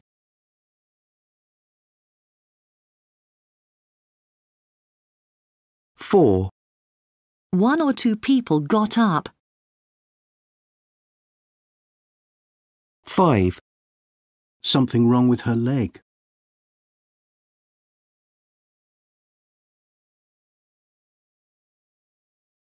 Audio 6.11. Why's the flight so delayed? It's difficult to understand. It looks like there's a problem with the plane. I heard an announcement saying there was a technical fault. You always get announcements when something goes wrong, but they never give you useful information. It's frustrating. There was some information on the screens a few minutes ago, but it's gone now. Audio 7.1. The idea that we can be fooled by our feelings, is that an area that has been proved by research? Yes, there is considerable evidence that indicates we can be tricked by our emotional responses. I heard recently of a piece of research by Cornell University about eating. Eating? Let me explain. I want you to imagine this scenario. Supposing you were asked to judge a meal in a restaurant. What do you think the answer would depend on? The taste of the food? The look of the food? No. In this experiment, 139 customers were asked to rate the tastiness of their meal at an Italian buffet, but half of them had been told it cost $4 and the other half $8. The ones who had the more expensive, so-called, meal rated it 11% higher. And this was because the ones who ate the cheaper meal reported loading up their plates and then feeling guilty about it, leading to the negative results. So had they thought they were eating a more expensive meal, they would have answered differently. That's right. And of course, companies and brands spend a huge amount of time and energy finding ways to exploit these emotional responses. For example, how do you get someone to like you? Maybe I do something nice for them? No, the opposite. You get them to do you a favour. Because it turns out that if you do someone a favour, you'll like them more. Why is this? The answer is the brain is thinking like this. I am doing this person a favour, therefore I must like them. And a lot of very successful companies actually play on this kind of psychological trick. How do you mean? OK, the most famous example is the furniture company IKEA, which sells you the different parts of the table or cupboard or whatever and asks you to build it. You feel you are doing the company a favour, and so you start to like them more. It's actually got a name, the IKEA effect. If the company had built the furniture as well, you might not feel so good about them. Strange, isn't it? Once again, you're fooled by your feelings. Audio 7.2. 1. Am I apathetic about politics? Older people often say the young are apathetic about politics nowadays, but I don't think that's true at all. We're just not interested in the same things they are. 2. When do I feel apprehensive? Let me think. I'm always a bit apprehensive when I have to disagree with my boss about something. Sometimes he's happy to listen to suggestions, and other times he's not. 3. The last time I was astonished? That would have been when I won the award for Employee of the Month. I was absolutely astonished, because I never win anything. 4. I can't think of a time I felt devastated, but I know that my friend Alexander's family were devastated when he gave up a great job in a bank and became a clown. They thought he was throwing away a really well-paid career. 5. When did I last feel envious? Well, when my sister bought a brand new car, I was a bit envious. Mine's 10 years old now. 6. Well, yes, I can definitely think of one time I felt frustrated recently. It was when my brand new laptop kept crashing while I was trying to write an important assignment. Very frustrating. I took it back to the shop and demanded my money back. 7. I'm rarely indifferent about things. I find it's hard not to be affected by other people's problems when I hear about them in the news. 8. What do I find irritating? I got very irritated with the road repairs outside my house last month. They started at 7 o'clock every morning, including Saturdays. Awful. 9. Relieved? Definitely. I was very relieved when my 10-year-old son arrived home yesterday evening. He was over an hour late and I was getting very worried. He'd been playing football with a friend and hadn't noticed the time. Typical. 10. I tend not to get self-conscious these days, but I have a young colleague who was very self-conscious when he had to give his first presentation last week. You could tell he wasn't relaxed in front of all those people. 11. I suppose the most sympathetic person I know is my sister. She'll always listen to people when they have a problem and try to help them. I don't think I'm very sympathetic, though.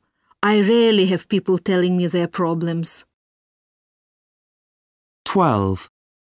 What makes me uncomfortable? Well, I'll tell you. It's when my wife's family get together. They love to sing round a piano, and that makes me really uncomfortable. I can't sing very well, you see. Audio 7.3. Today's episode of Fooled by Our Feelings concentrates on embarrassment. Most people don't like being embarrassed, but we certainly remember it when it happens. I think we can all recall those excruciating moments when we wished we hadn't said or done something. But since embarrassment is a powerful force that nearly everybody experiences, I think it's worth trying to understand. Why are we so quick to feel an emotion that makes us so uncomfortable? On the plus side, one reason is that embarrassment fulfills an important social function. After all, we humans live in groups, and it helps our social living if we have a way of saying, "Oops, I shouldn't have done that," when we go against what people think is normal behaviour. If you break or depart from a social norm, then it helps to maintain good social relations if you show you're embarrassed. But also, people like us more when we show embarrassment. I know it's surprising, but there is plenty of research which shows that, for example, if you praise somebody and that person goes very red, you're more likely to find that person trustworthy. Of course, embarrassment does have its dark side, so to speak. As we know, the desire to avoid embarrassment is very strong, and it can lead to real-world consequences. One common situation is that maybe you have some embarrassing health problems, and you think, well, I'd rather other people didn't know about this. Maybe it will just go away. So perhaps you don't even go to the doctor, and that could lead to more serious health problems. Furthermore, at the very extreme level, severe embarrassment can make people avoid social situations, and even not go out at all. However, the good news is that we judge ourselves much more harshly than other people do. When volunteers were put in embarrassing situations, researchers found that observers were much kinder on them than they expected. So maybe it's time we stopped worrying about being embarrassed and accepted it as part of everyday life. After all, in most cases, it's not as if what we've done really matters. Audio 7.4. One area that is particularly likely to produce embarrassment is that of language. And this is especially true when you're talking in a second language, where maybe you don't quite understand the power of a phrase or the exact meaning of a word. We asked some foreign language speakers about their experiences. Yeah, I was invited to dinner at somebody's house, and I used to smoke, and I asked the host, "Do you mind if I smoke?" And she replied, "I'd rather you didn't." And my English wasn't very good then, and I thought that "I'd rather you didn't" meant she didn't mind, like it was the same for her. So I lit a cigarette, and she didn't say anything. But later, another guest explained to me that that expression is really quite strong. It means basically, "No, you can't." So, at the end of the evening, I went to her and said I was really sorry.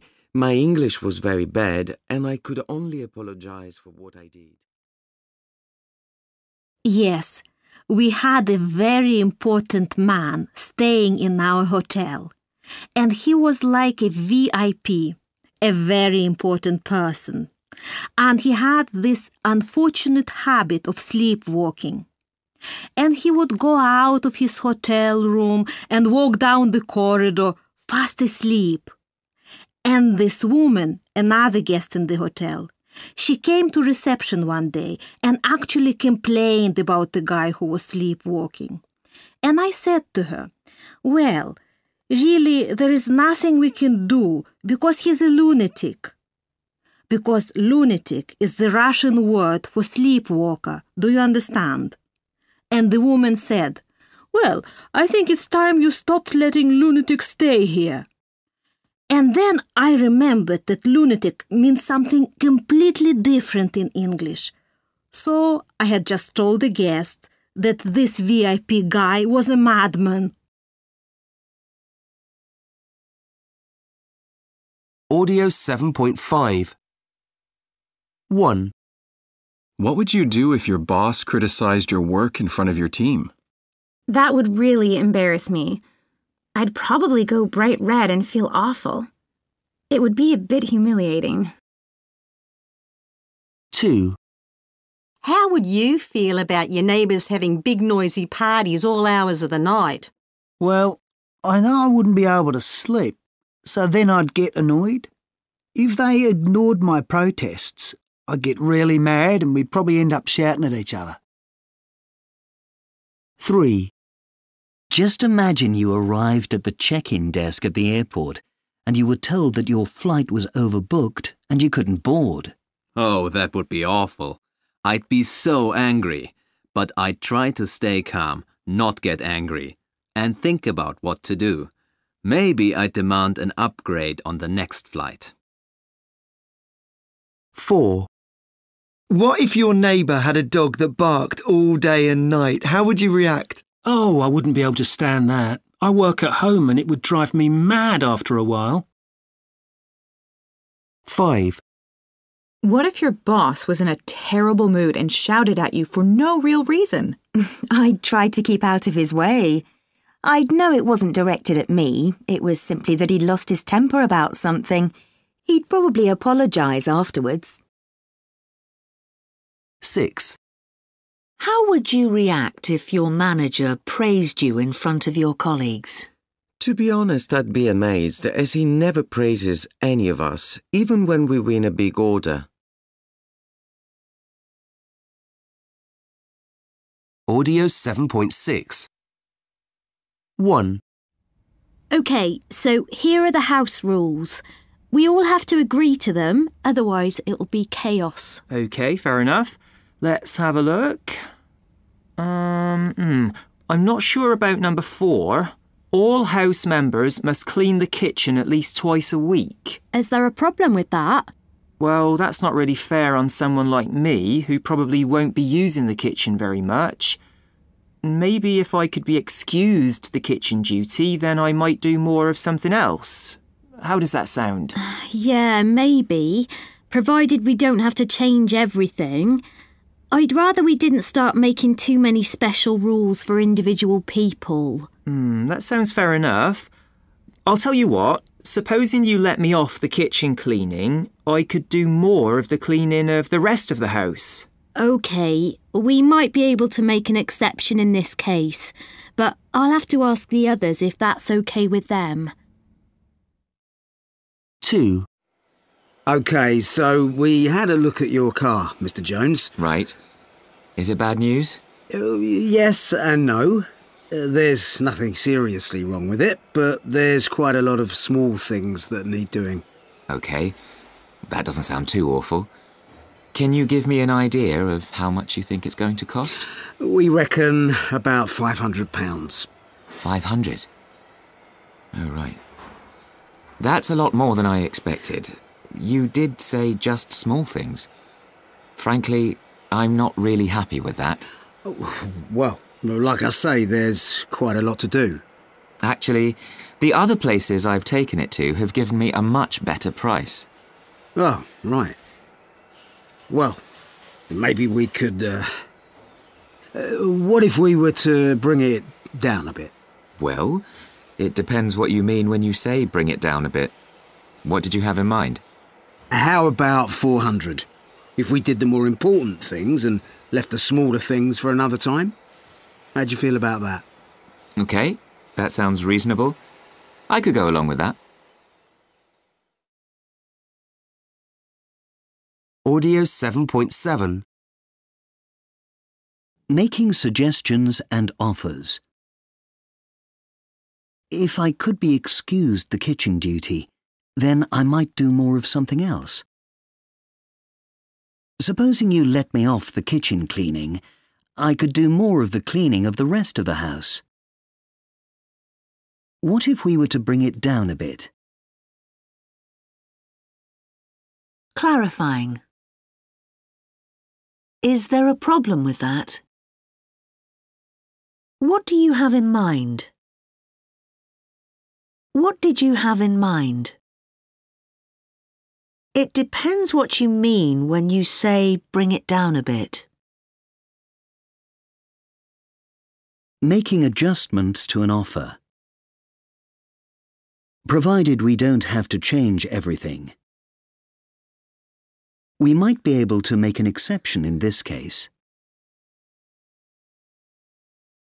Accepting and not accepting.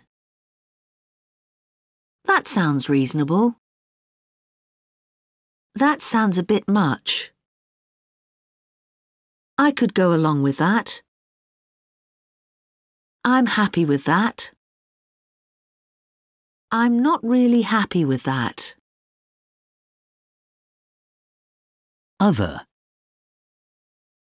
How does that sound? How do you feel about that? I'll have to ask the others. Audio 7.8. 1. This kind of boss I call the volcano. Most of the time they're dormant and they go about their business quietly and peacefully. And then occasionally something gets on their nerves and they erupt. The problem is this reduces everybody's productivity because they're walking on eggshells all the time. 2. It's very frustrating for employees when they don't get feedback on their performance. You're thinking the new sales rep is doing well, but if you don't let them know, they'll just start floating along.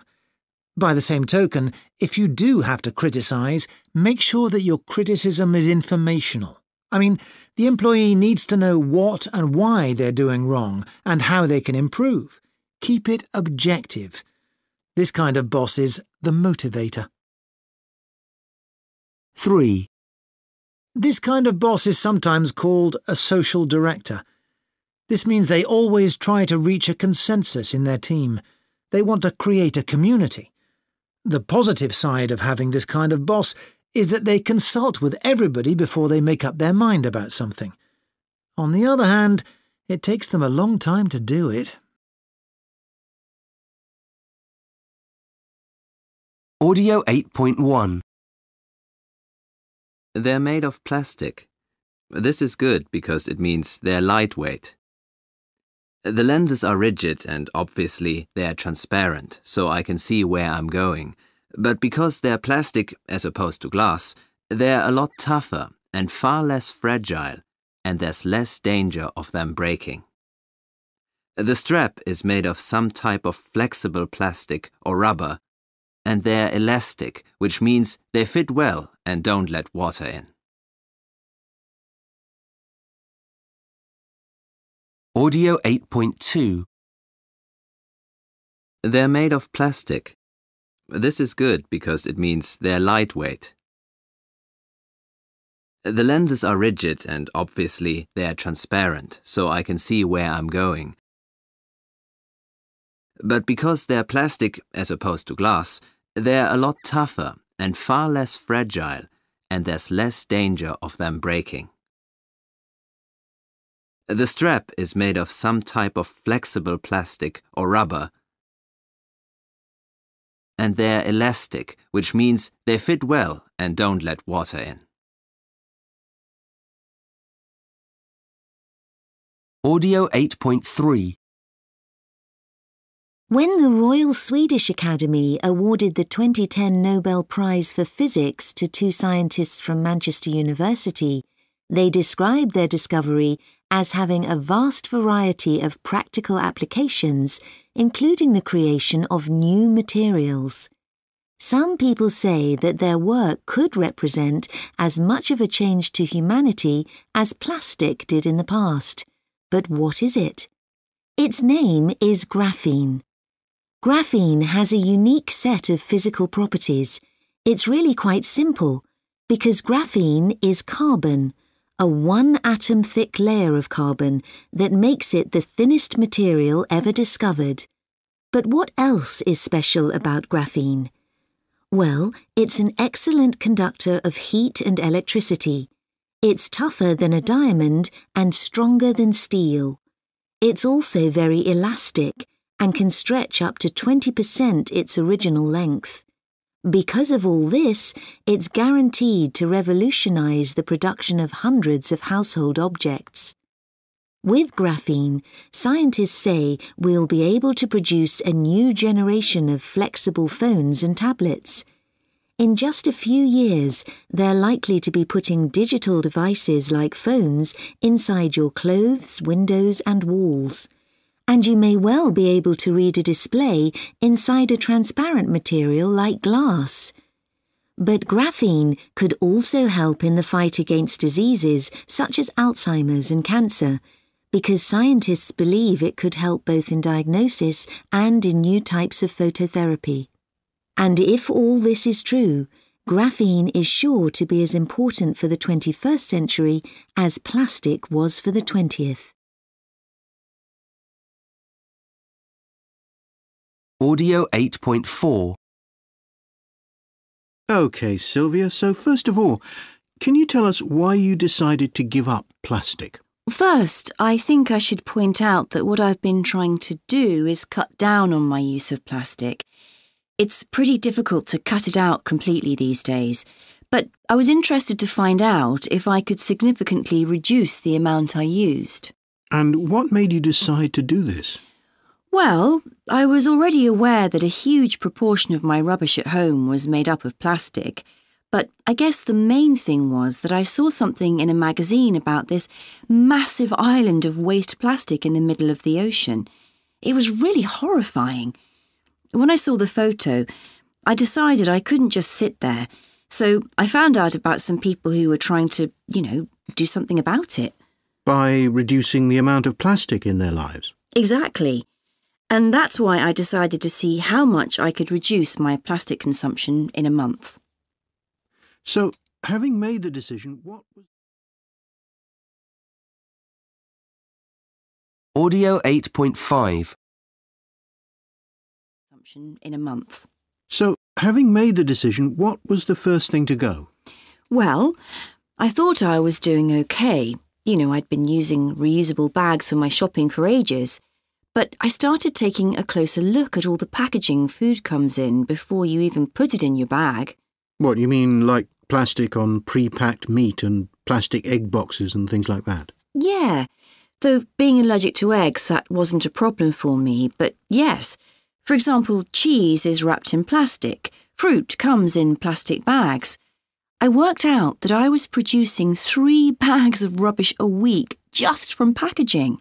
It's completely crazy. Yes, I see what you mean. Then there's all those plastic water bottles we seem to get through now. So many people just seem to drink up, throw it out and buy another one without even thinking about it. Now I just use a glass or a metal bottle.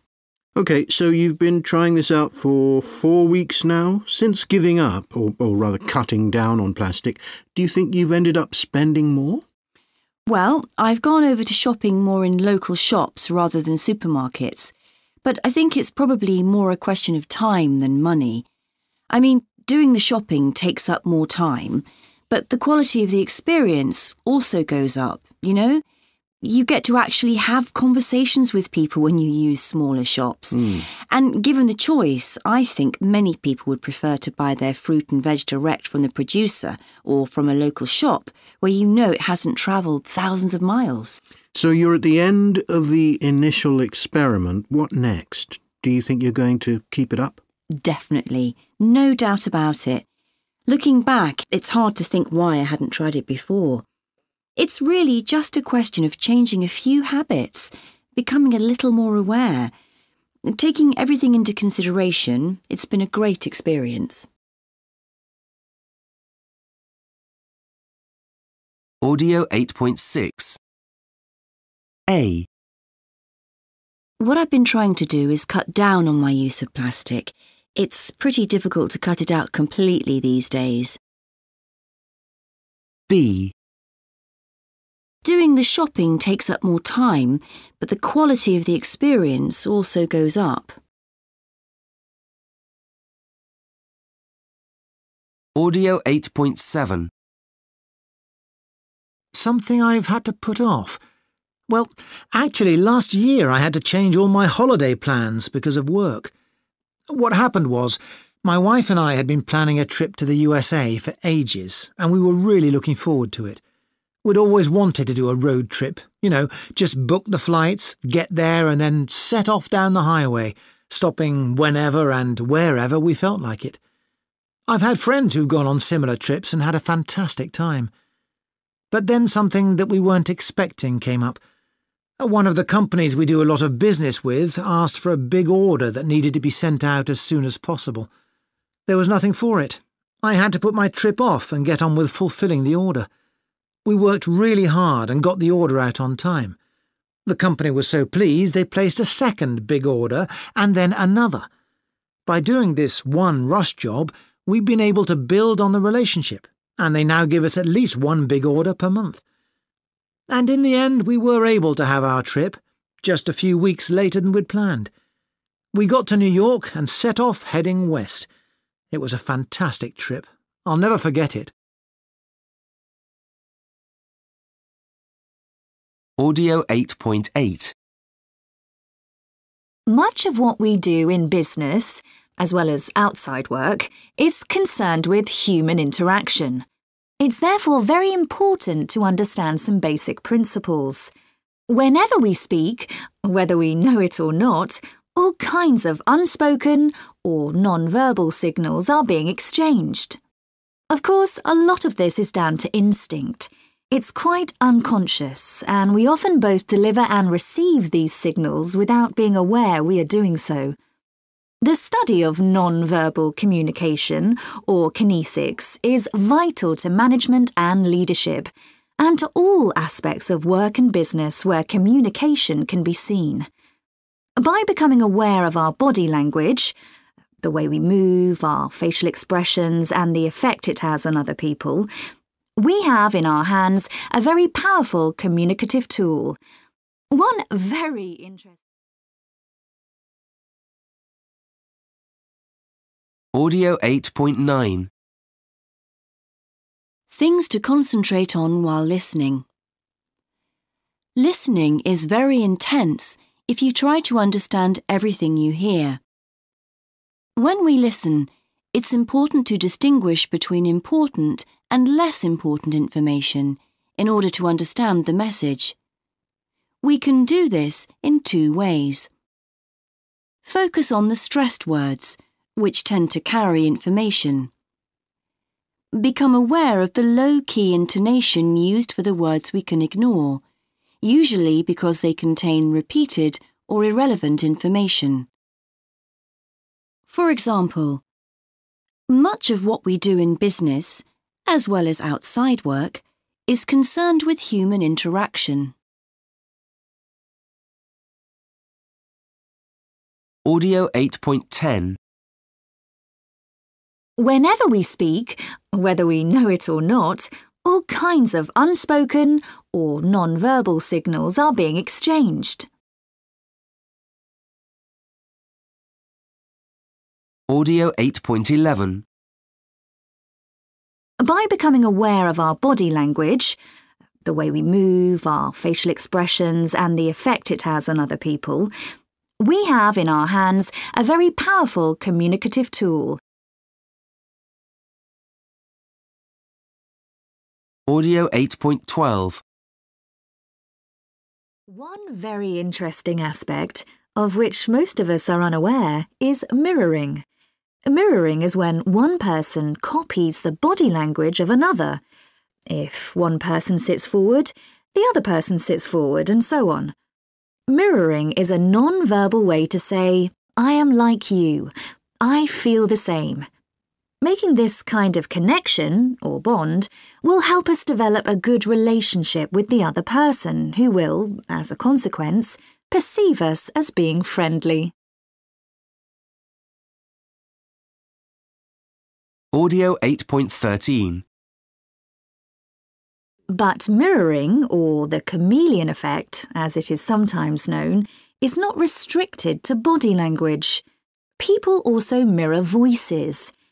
In an effort to make a positive impression on another person, to show they're on the same side, the brain can cause people to adopt characteristics of their speech style, including intonation and speed of speech, and even alter their accent to fit that of the person they are talking to.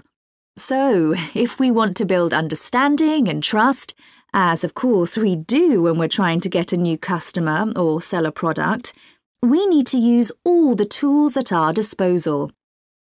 Become aware of kinesics, body language and facial expressions, and think about mirroring. There's no better way, according to research, to win a customer over. Audio 8.14. Right, the first card I'm going to choose is, well, I think it's a library card. I think it might be a university library or something like that. And the second one is one of those ID cards that business people wear round their neck. So both cards are used for the purpose of identification. With the first one, you'd be likely to use it to identify yourself, But I guess it would also have the additional function of recording, perhaps, the books that you've borrowed and the books that you have yet to return. But I think the other one is one of those cards that you have when you're a visitor. So this person could be some kind of visitor to the building, to the office, and has to wear this card to identify themselves as someone who is permitted to be there. I suppose with the first one, the card would enable you to borrow books and obviously to use the facilities of the library and to study there, while the second one would simply enable you to access the building. In terms of how I'd feel about using a card in each situation, well, I wouldn't have any issues, I guess. Particularly in the example of the library. It seems to me to be something very practical. It's nice to see the digitalisation of that kind of resource now. I think it's a lot more efficient, so I wouldn't have any problem with that. When it comes to the ID card for the office, I have to say, whenever I've had to wear one of these, I've found them pretty uncomfortable. They're difficult to get on your clothes, but I suppose, it's practical. It's important that people can identify who should and shouldn't be in the building. So I think in both cases, the use of the card is practical and justified. Audio 8.15. Bound to. Unlikely to. Guaranteed to. Likely to. Might. Sure to. Audio 8.16. Absorbent. Durable. Elastic. Flexible. Strong. Fragile. Lightweight. Magnetic. Rigid. Biodegradable. Tough. Transparent. Versatile. Water resistant. Audio 9.1. I've just finished reading a book by Ken Robinson about how schools are killing off children's creativity. It really made me think. All the stress about exams and grades could be stifling children's creativity. In some ways, it's really sad. According to him, right now, in a classroom somewhere in the world, a child will be losing their excitement about new things and enthusiasm for learning. I think it's true that children won't learn what they aren't interested in. Oh, you're right there. Yes, but it wasn't just that.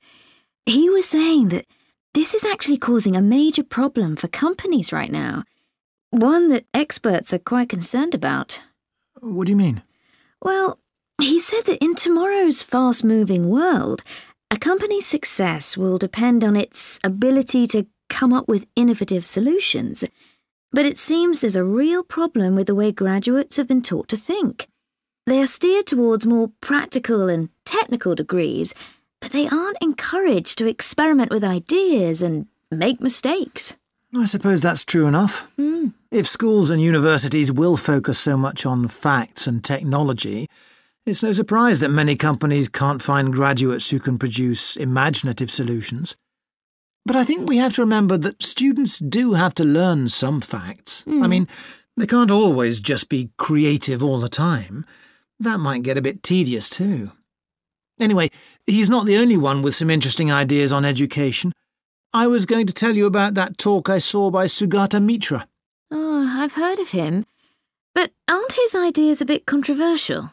Well, yes, a lot of people don't agree with him, but he has done some amazing things. Yes, I read about the hole-in-the-wall experiment. It sounded intriguing, but I wasn't really convinced it would work.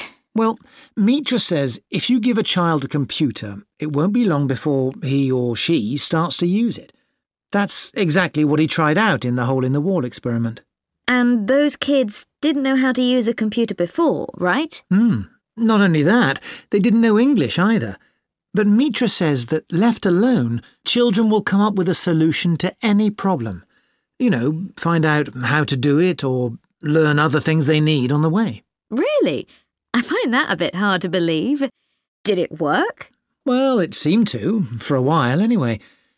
More recently, he started leaving children problems to solve. You know, just asking a question and letting them research it on their own, without a teacher around at all. And it's amazing what they come up with. To answer a question, the children will have had to work out what they need to do and then visit lots of different websites to find the answers. And they just do it on their own, right? No teacher? So how do they judge which sites are worth reading and which are just rubbish? Wouldn't they need some help from someone with that? I can see that is a problem. Something else he told us about was a thing called the Granny Cloud. Ah, I read about that too. The idea behind that was to encourage the kids, wasn't it? Yes. He claims that just by someone saying something like, your project sounds amazing, will you tell me about it, that's enough to keep the kids enthusiastic. I mean, we all know it's a good idea to involve as many people in the community as possible. Then the children feel what they're doing is valued. You can't disagree with that. I'm just not convinced I could leave my class alone with a load of computers and expect them to come up with any answers. Audio 9.2. 1. Right now, in a classroom somewhere in the world, a child will be losing their excitement about new things and enthusiasm for learning. 2. Children won't learn what they aren't interested in. 3. In tomorrow's fast-moving world, a company's success will depend on its ability to come up with innovative solutions. 4. If schools and universities will focus so much on facts and technology, it's no surprise that many companies can't find graduates who can produce imaginative solutions. 5. Left alone, children will come up with a solution to any problem. 6. To answer a question, the children will have had to work out what they need to do. 7. Just by someone saying something like, your project sounds amazing, will you tell me about it, that's enough to keep the kids enthusiastic. Audio 9.3. He will keep arriving late. She would always interrupt. Audio 9.4. 1. He will always call just as we're sitting down to dinner. 2. She would say that, wouldn't she? 3. If you will stay up late, it's not surprising you're tired. 4. He was a nice guy, but he would always have to have the last word. Audio 9.5. 1. I'm sure it won't be long before we see classrooms without teachers. Really? I'll believe it when I see it. 2. You always say you're going to study harder, but it never happens. This time's different, you'll see. 3, Let me pay for the coffees at least. I won't hear of it. You're our guest. 4, Can you come on Friday? I need to check with my wife. I'll let you know. 5, That'll be Jim now. Hi there. Hello. Ready to go? I'll just get my coat. 6, Morning. I have an appointment with Dr. Graydon. Good morning, Mr. Lambert. If you'll just wait in there a moment, I'll let the doctor know you're here. 7, If we get everything finished, can we go home early? We'll see. Let's get started. Audio 9.6. To the next slide. The map shows the proportion of the population between 15 and 24 years of age who are enrolled in tertiary education in different countries. Over 170 million students are in tertiary education. The country with the highest percentage is Finland, where around 43% in this age group are studying. The two countries with the biggest increase in students in recent years are India and China. We believe... Audio 9.7. 1, Before you can enroll, you need to send us proof of your level of English. This needs to come from an officially recognized examining body. If you look on the web page, you'll see a list of those we accept.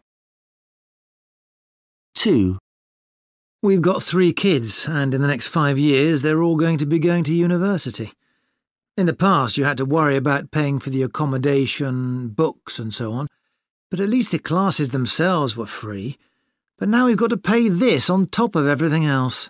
I really don't know how we're going to afford it. 3, I think in some countries everyone wants to go to university. But here in Australia, there are a lot of programs which are more practical and combine work and study. That's how I learned to be an engineer. I think employers in many areas value this type of practical experience more. 4, When I finished school, I wasn't interested in studying anymore. I wanted to start work and start earning some money. However, last year I decided I did want to do a degree, and I have to say I'm thoroughly enjoying it.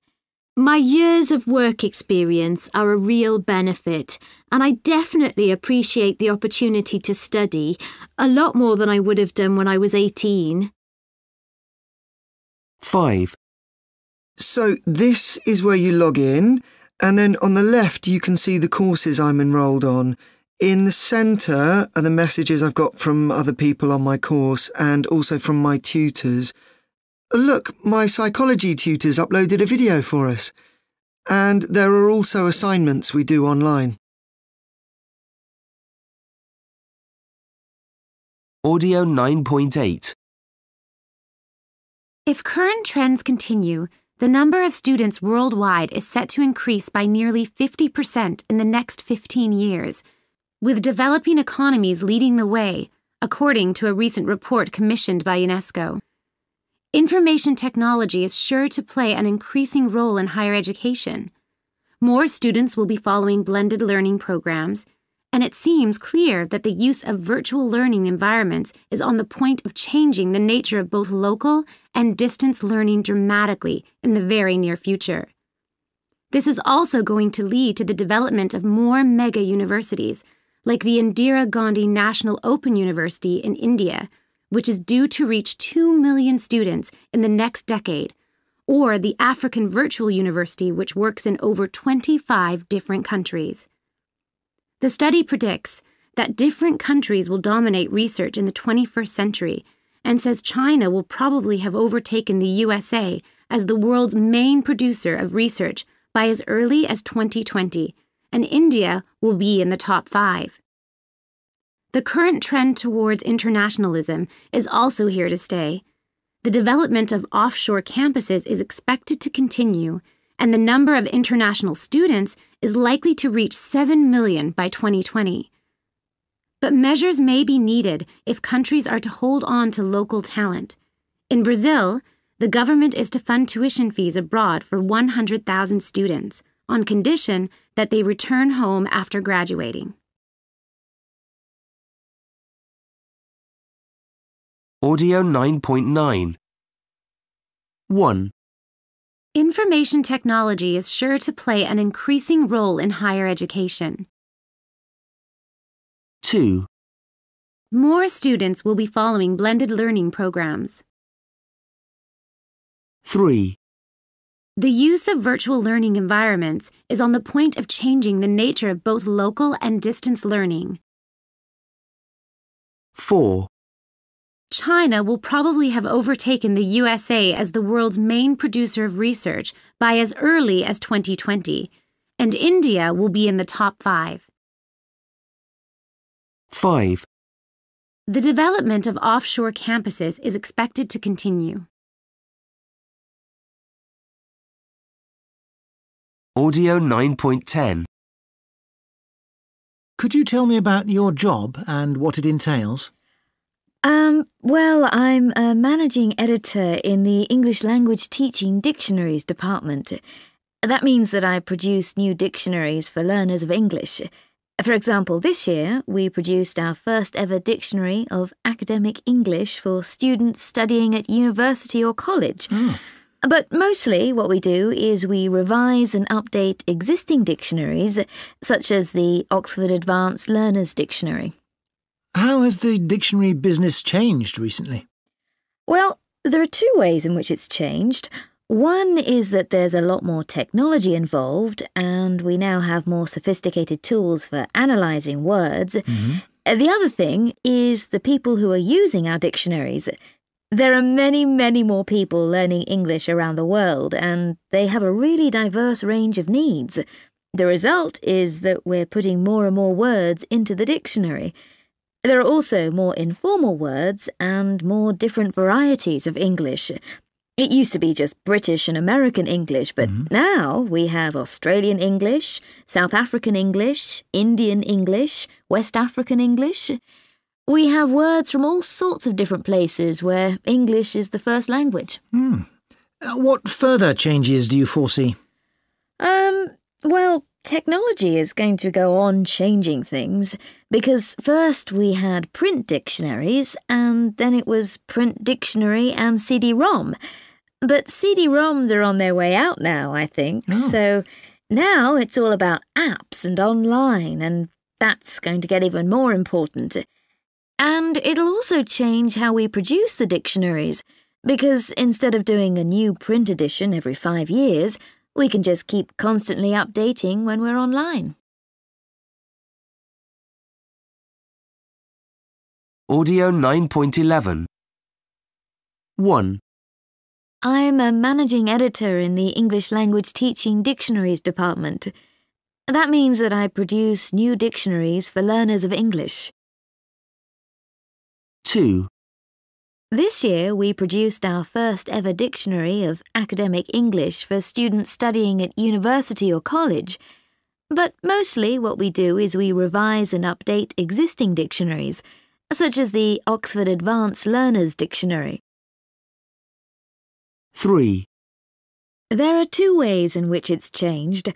One is that there's a lot more technology involved, and we now have more sophisticated tools for analysing words. 4, There are many, many more people learning English around the world, and they have a really diverse range of needs. The result is that we're putting more and more words into the dictionary. 5, There are also more informal words and more different varieties of English. It used to be just British and American English, but now we have Australian English, South African English, Indian English, West African English. We have words from all sorts of different places where English is the first language. 6, Technology is going to go on changing things because first we had print dictionaries, and then it was print dictionary and CD-ROM. But CD-ROMs are on their way out now, I think. So now it's all about apps and online, and that's going to get even more important. And it'll also change how we produce the dictionaries because instead of doing a new print edition every 5 years, we can just keep constantly updating when we're online. Audio 9.12. So, how do you go about selecting new words for a dictionary? Well, 2 ways, really. We have a group of readers, and they send in new words that they notice. So we use that, but also the people in our team. Well, we keep our eyes and ears open for new things that we read or that we hear in the media, things that our kids say. And of course, we have a Word of the Year competition where people vote for new words, like selfie, which won a couple of years ago. Oh, yes, I remember that one. Now, recently there seem to be a lot of new prefixes around. Could you tell us something about those? Well, I think it's worth saying that a lot of them aren't quite as new as you might think. If you take a very prominent one like e, that was first used in email, and that term was around as far back as 1979, though it didn't really become popular until the early 90s. And did e start being used for other words apart from email right from the start, or is that much more of a recent thing? That's more recent. We introduced e as a prefix in the dictionary in the year 2000, and now we have words like e-reader, e-learning, and actually a very recent one is e-cigarette, which is interesting because it's not about electronic communication, it's broadening the meaning of e. In fact, there seems to be a bit of a trend for single-letter prefixes. Such as? Well, I for interactive. That's obviously a popular one, particularly as a brand name. M for mobile, as in M-learning. My favourite new one is P-book. P-book? What's a P-book? It's a print book. Really? So that's now known as a print book as opposed to an e-book? That's an example of what we call a retronym. A new or modified word for an old thing that now needs clarifying, like snail mail or landline. What about suffixes? Let's see. Gate, from the Watergate crisis in the USA in the 70s, is still being used in the press for any kind of scandal. Not only in the USA and the UK, but in lots of other countries too. So you have Pizzagate in the UK, Mogigate in Italy, Velisagate in Argentina. Then you have Easter, which started off as a political thing, Zapatista and Blairista, meaning a follower of, and then became things like Fashionista and Barista. But that's different because here Easter means more like an expert rather than a follower. And one of the latest is tastic, from fantastic, which expresses a rather indiscriminate enthusiasm, I think. So you have things like pop-tastic or choc-tastic recipes. It's not a very sophisticated word.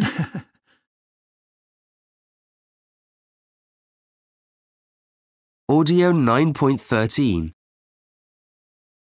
What's a P-book? It's a print book. Really? So that's now known as a print book as opposed to an e-book? That's an example of what we call a retronym. A new or modified word for an old thing that now needs clarifying, like snail mail or landline. Audio 9.14. A report has shown that the trend to start school younger in many countries is far from ideal. A study in New Zealand showed that by secondary school, children who started literacy classes aged 5 had no significant advantage over those who started aged 7, and if anything, had less positive attitudes to reading. Experts point to European countries such as Sweden and Estonia, where formal schooling is delayed till the age of 7, and where children nevertheless display higher levels of academic achievement and well-being. At the Dandelion Forest School, children learn through outside play all year round in sun, rain and snow.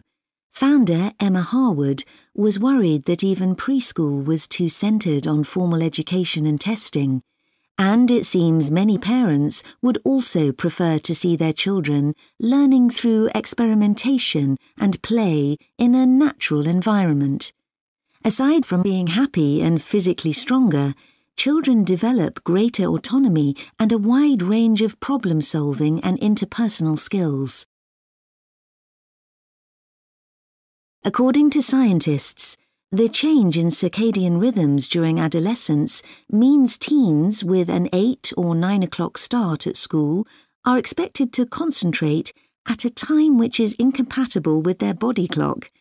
In a trial at the Hugh Christie Technology College in Kent, starting school at 11:30 has meant an improvement in attendance, attention, and even exam results for students. Many Taiwanese parents fear that their children lack confidence and courage compared to youngsters from other countries.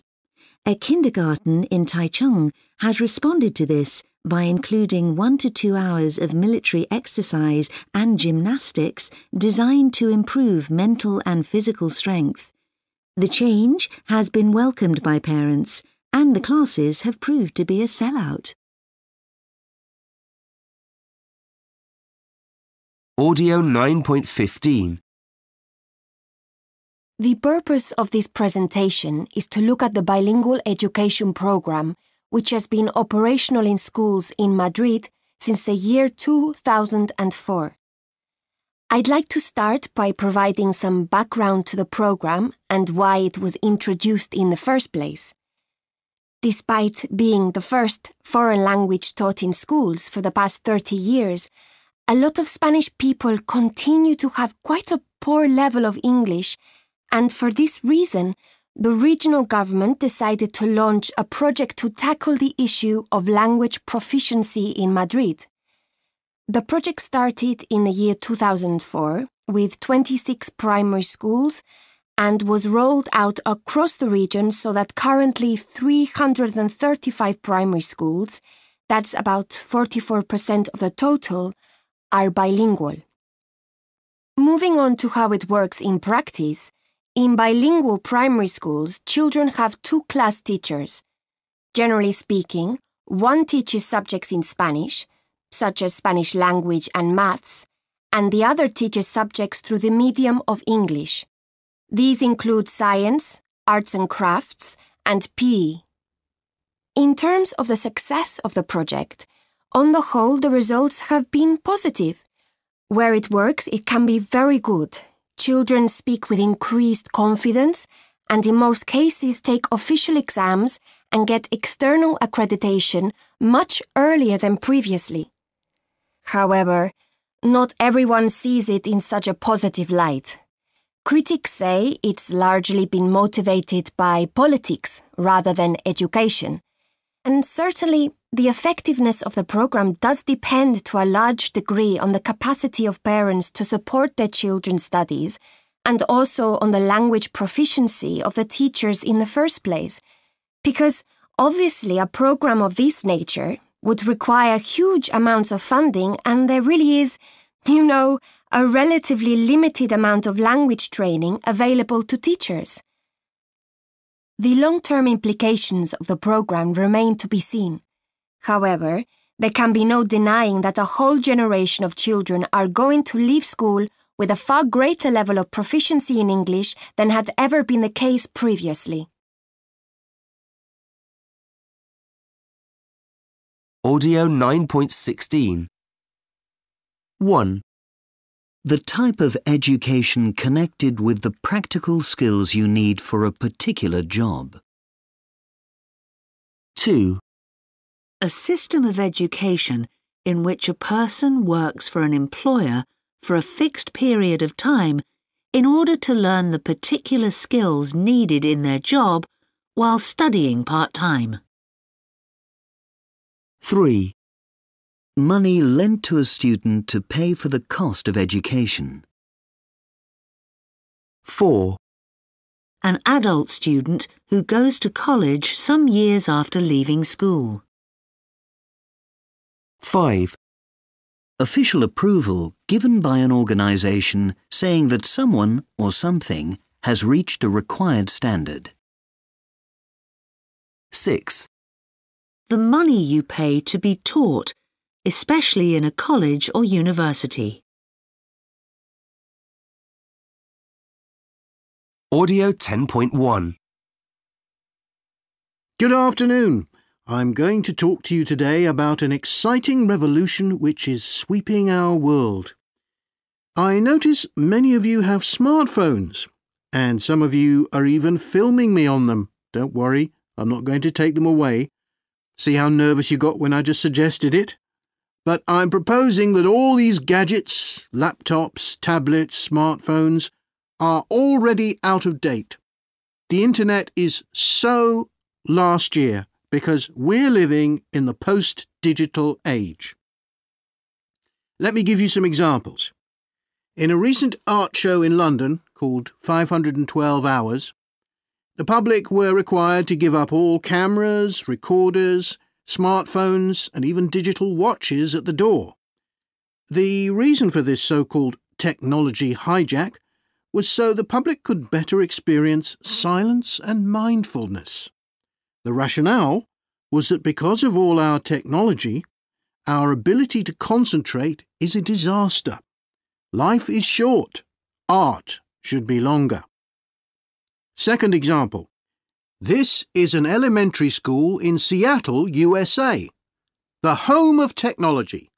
It's also one of the most exclusive schools in Seattle, where the bosses of the most important technology companies send their kids.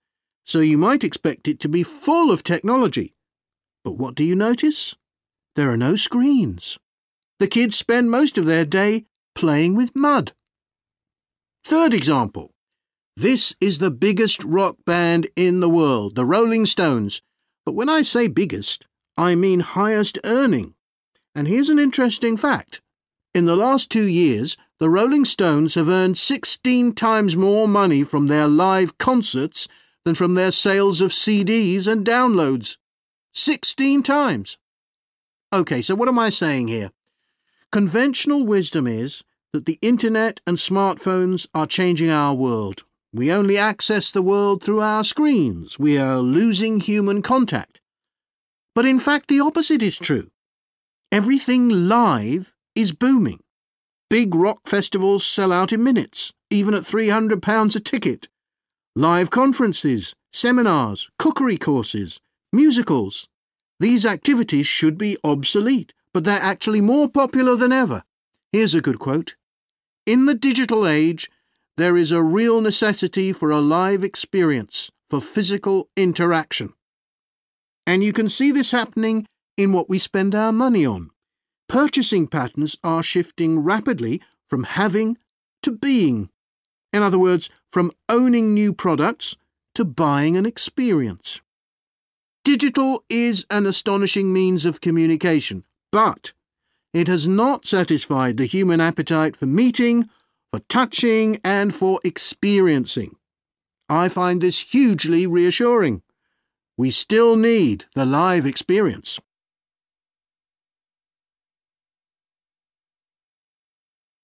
Audio 10.2. 1. She's only been working in Copenhagen since January. 2. He's only been writing the draft report. 3. Brazil only scored 2 goals in the first half. 4. These children only eat fresh food at school. Audio 10.3. 1. She's only been working in Copenhagen since January. She used to work just outside the city. 2. He's only been writing the draft report, because the final one isn't due for months. 3. Brazil only scored 2 goals in the first half, but they scored 3 in the second. 4. These children only eat fresh food at school, and at home they probably eat very unhealthily. Audio 10.4. 1. From Nuco, the masters of innovation. A product that will change your experience of gaming. A games console that breaks new ground in terms of performance and price. 2. It's the latest thing in eating out. Come to Blackout, the restaurant where you eat in total darkness. Share a table with strangers who you can't see. You will enter a new world where your other senses, especially taste, will take over. Brilliant food, fine wines, an unbelievable trip. A radical departure in the appreciation of food. 3. This is the story of a man who changed music forever. Buddy Holly was a pioneer in the world of rock and roll, and this biography explains why his music has lived on, unlike other stars from that period whose music now seems dated.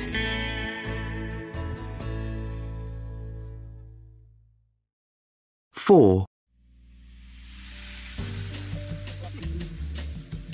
Some people are always searching for the last word in design. Sofas, tables, bathrooms. But here at Marshall & Company, we look back to the 1950s, 60s and 70s for the best in retro and vintage. Want a reconditioned radio from 1953? Retro telephones in gorgeous red plastic? Beautiful Italian lamps and lights from the 1970s? Visit our website at retroandvintageobjects.com and just click on the photos.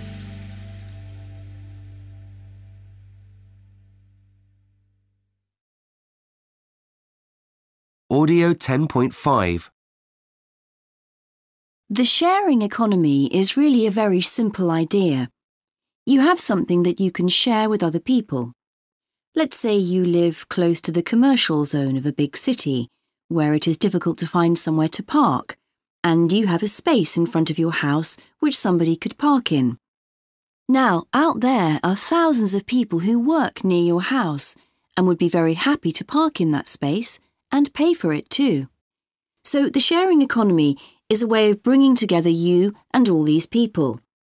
So there's a website called Parking Panda, which does just that. And in fact, it's the internet which has allowed all these different sites to spring up now. It could be a spare room in your house.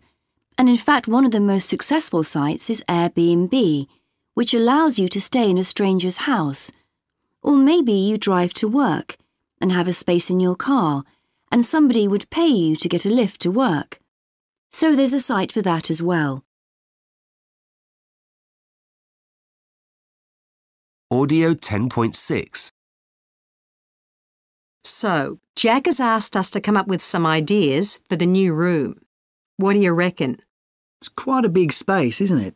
Personally, I'd go for something that really exploits the space. I think you could be right. It's 20 square metres. Maybe we're looking at something like a table tennis room. We all need to relax. Well, I understand what you're saying, but don't forget that we've got the garden for sporty things like that. It seems like a bit of a waste of a fantastic facility just to give it over to table tennis. I get the idea from Jack that it should be something serious and work-related. Well, one way of keeping Jack happy would be to have some kind of decent meeting room. At present, we have to hold our meetings in that tiny room at the top of the building. I'm not so sure I agree with you. That room at the top of the building is hardly used anyway. After all, we never really have big formal meetings. We meet up more informally, in small groups. That's the company's style, if you like. In that case, we could always go Californian and have a chill room, you know, with pods and stuff like that. That would be so cool. Because if you think about it, We haven't really got a communal space where workmates can meet up and just hang out. True, and most people I've talked to have said they'd really like something like that. Why don't we suggest a chill room with a cafe attached? That might be a good option. It's a pretty decent space. That's a great idea. And we can sell it to Jack by saying we won't need to keep popping out to the cafe every 10 minutes. Right, so that's decided then. Let's just recap what we've decided. One end of the room will be a chill room, and the other end will be some kind of cafe or meeting. Audio 10.7. 1. This object was the key to a fundamental shift in the economics of the world because it provided Europeans especially with a reliable method of traversing the world's oceans, and this gave Europe the wealth and power that later fueled the Industrial Revolution. Ironic, really, because it was a Chinese invention. 2. I hate to say this, but I think the wristwatch is on the way out. I wanted to buy one for my son's 21st birthday, but he just said to me, "Mum, I really don't need a watch. That's a bit last year, or even last century. I just use my smartphone now." It's such a pity, because they can be works of art as well as wonders of science. 3. The first ones appeared in the early 1990s, though they didn't start to get really popular until about 2010. I think the key to their success was in the fact that you operated them with your finger, so there was no need for a mouse or for all that clicking. In that sense, I think they were something genuinely innovative and took computers in a fresh direction. 4. You know when you're in a foreign city and you really need to use the internet, so you're constantly looking for a hotspot? Well, this will let you know where all the perfect internet hotspots are. It displays the strength of Wi-Fi signals in your vicinity no matter where you happen to be in the world. Just look down at your chest. Or ask a passerby how strong your signal is. A great way to make friends. 5. The printing press is a fairly obvious example of a crucial innovation, but I don't think people realise how many different fields of study and behaviour it affected. From religion to science to the arts, it literally changed everything. Of course, as with most inventions, many different people were involved in its development, but it was mainly due to people like Gutenberg in Germany that it became so widespread around Europe. Audio 11.1. Question 1. Africa is home to more languages than any other continent. At the present time, there are about 1,300 languages spoken by over 400 million speakers. There are 4 main language groups and various lingua francas, languages used for communication between people from different language groups across a wide area. Question 2.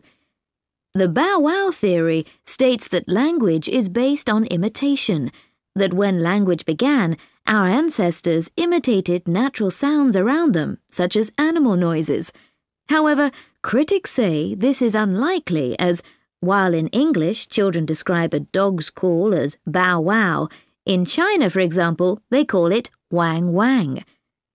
The Yo-He-Ho theory says that language evolved from the noises people make while using extreme physical effort. However, as linguists point out, this doesn't account for all the other words in our vocabulary. As yet, no linguists have described the bang bang theory. Question 3. The answer's logical. It's generally agreed that despite the fact that the brain was increasing in size, early humans didn't start using tools extensively until they started communicating using speech. The reason for this is that until this time, they couldn't use tools because their hands were being used for communicating in gestures. Question 4. Chimpanzees certainly don't have the intellect that humans do, but experiments have shown that they can be trained to work out logical connections and, in the right environment, acquire a vocabulary of up to 200 items. However, efforts to get chimps to speak have been a total failure. The reason they cannot speak is simple. Their bodies are not designed for speech. Question 5. By the age of 18, the average person has a vocabulary of some 60,000 words. This means he or she must have learnt an average of 10 new words every day, about 1 word every 90 minutes. Question 6. The Finno-Ugric languages are a group of languages which are alike in some respects and share common roots. They're spoken in the north of Europe in Finland, Estonia and parts of northern Sweden, and in one country in Central Europe, Hungary. Audio 11.2. 1. Can you think of a food which reminds you of your childhood? 2. Is there any ingredient you really don't like? 3. What foreign restaurants are popular where you live? 4. Which is the best region in your country in terms of food? 5. What's the best type of street food in your country? Audio 11.3. Whoever thought of taking day-old tortillas, frying them, and serving them with melted cheese, chilies, and tomato sauce? The answer is Nacho, or to give him his full name, Ignacio Anaya. The story goes that a group of women, the wives of US servicemen, walked into a restaurant in northern Mexico. It was the end of the day, and Nacho threw together a meal with the ingredients he had to hand. The customers were delighted, and nachos, as they became known, were quickly exported over the border into the United States. It just goes to show that no matter what ingredients you have, a tasty snack can be made. Who invented the kebab? It seems whoever you ask, they'll tell you a different story. From Greece to Iran, Turkey to India, everyone is claiming responsibility. However, it does seem likely that the kebab started out as a food for soldiers. While on duty, they would put meat on their swords and grill it over an open fire. Many kebabs today are still cooked horizontally on a metal skewer. However, the modern doner kebab, in which the meat is cooked vertically, is generally agreed to have been invented by Iskender Efendi of Bursa, Turkey. Whichever direction you have your meat cooked, it's sure to be delicious. Pad Thai is arguably the most famous dish to come out of Thailand. A simple dish of rice noodles and meat and vegetables, it's the dish that Thai restaurants around the world are judged on. In Thailand itself, you can find it in every cafe and street stall. Surprisingly, though, the origins of this national dish don't go back that far. Before the 1940s, Pad Thai didn't really exist. It was the Prime Minister of the time who popularised the dish in an effort to promote national unity and advance the country's economy and health. The recipe was rolled out across the country and street vendors were encouraged to make and sell it. It's not known who invented the recipe, although it has strong Chinese influences. Whoever invented it, though, it has undeniably become the national dish of Thailand in a relatively short period of time. Paella was originally an easy lunch dish for farm workers to cook in the fields near Valencia, Spain. Whenever I think of paella, I think of seafood, but this was not one of the original ingredients. It was made with rice, plus anything else found in the surrounding countryside, tomatoes, onions and beans, with some snails, rabbit or whatever. Traditionally, it was shared and eaten straight from the pan. Later, the recipes were refined and seafood was added, and there are now some 200 paella recipes in the Valencia area alone, with many more varieties in other parts of Spain and abroad. Audio 11.4. Let me introduce my next guest, who is making us a classic Greek dish here in the studio. Eleni Papadakis. You run a small but enormously popular Greek restaurant in East London. And you've also written 2 Greek recipe books. That's right. And you're making us one of your signature dishes, moussaka. Mm-hmm. Welcome to the show. Thank you. So, tell me, are you following a traditional recipe? It's my version of it, but it's based on the traditional recipe. OK. So, tell us what you're doing. Well, I've already prepared the aubergine layer. I thinly sliced 2 aubergines, seasoned them with salt and pepper, and brushed them generously with olive oil. They're baking in the oven. What I'm making now is the meat layer. I've roughly chopped up some onions and softened them in oil. Then I added garlic, cinnamon and oregano, and after that I stirred in the lamb. Then I added peeled tomatoes. You have to peel them as the skin goes bitter if you leave it in the sauce. Tomato puree and red wine. So this now needs to cook gently for at least half an hour to reduce the liquid. It smells delicious already. I know, it's good, isn't it? Anyway, now I need to make the white sauce for the top layer. So I'm melting the butter with some flour, and now I need to add some warm milk and beat it in. How do you avoid getting lumps? I just beat it vigorously so they don't have the chance to form. OK, that's done. Now, I've grated some pecorino cheese here, and I'm going to melt that into the white sauce. There you go. Now, this is what makes the white sauce special. I'm going to beat 2 eggs into it. The eggs make the sauce rise when it's cooked. It's almost like a custard. Yes, it goes nice and fluffy. And once the eggs are beaten in, I'll season it and add some grated nutmeg. So, Eleni, all 3 elements are now ready. What are you doing now? I'm putting layers of the aubergines and meat in an oven dish. There, that's done. And the final touch, the white sauce covers the whole thing. Then back into the oven for 45 minutes. Some people like to sprinkle cheese on top and grill it at the end. Do you do that? No, I add cheese to the sauce. I don't think it needs any more. Well, I can't wait to try it. What would you serve with your moussaka?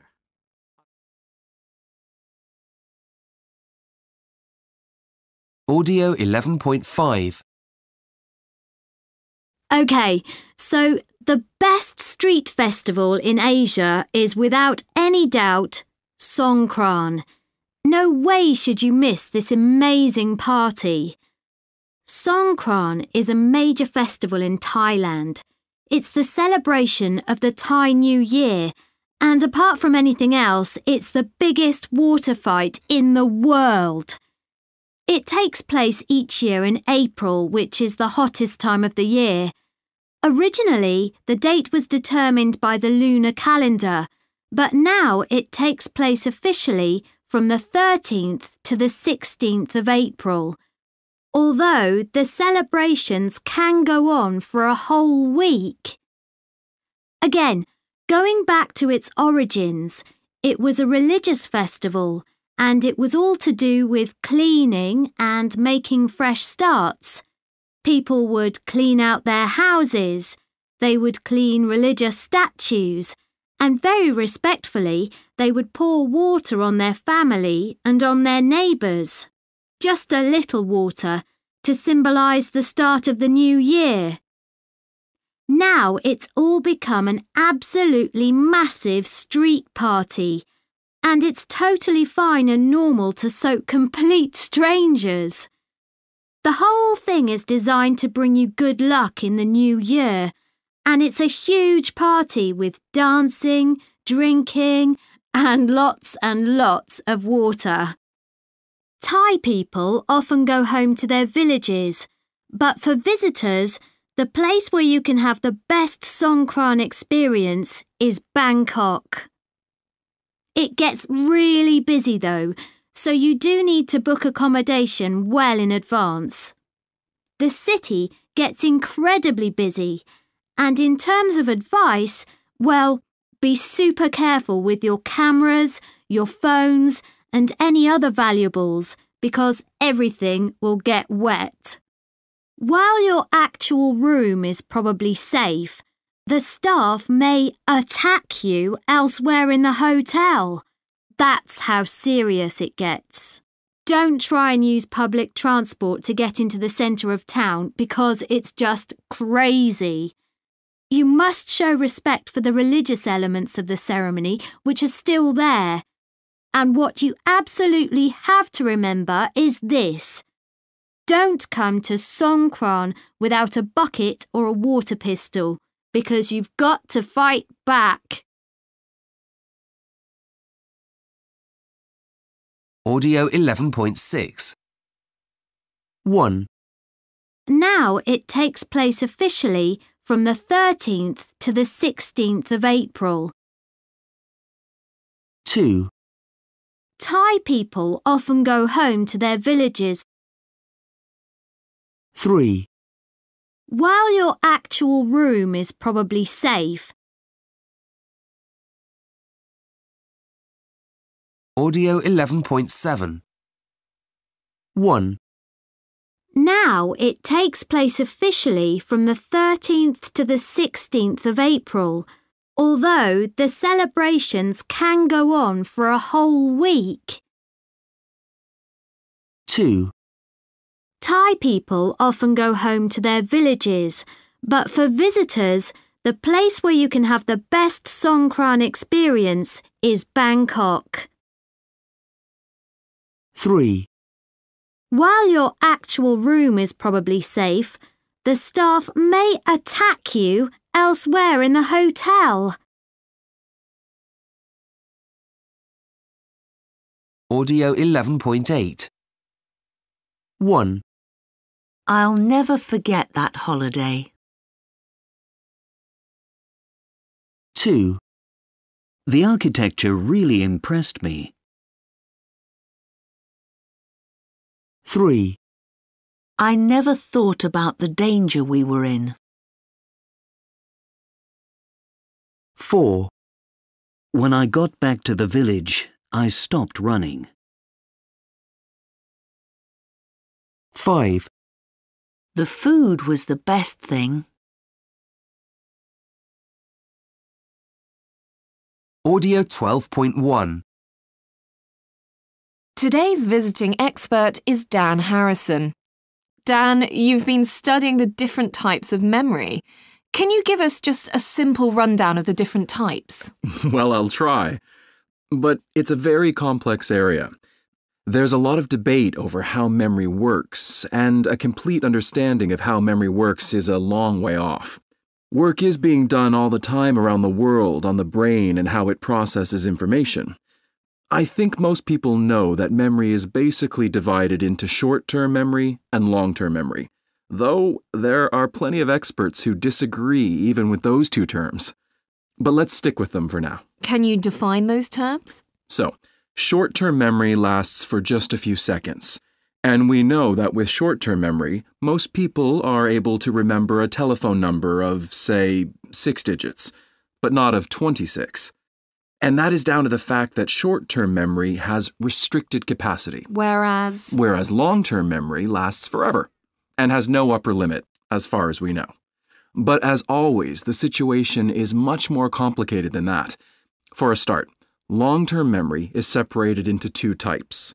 These are sometimes called implicit memories and explicit memories. Implicit and explicit. That's right. So, implicit memories are things that you don't have to think about, like riding a bike or playing a musical instrument. Don't some people call this muscle memory? Yes, especially in sports. You do an action so many thousands of times that it becomes unconscious and automatic. But it's not just actions. It can be things you have no control over.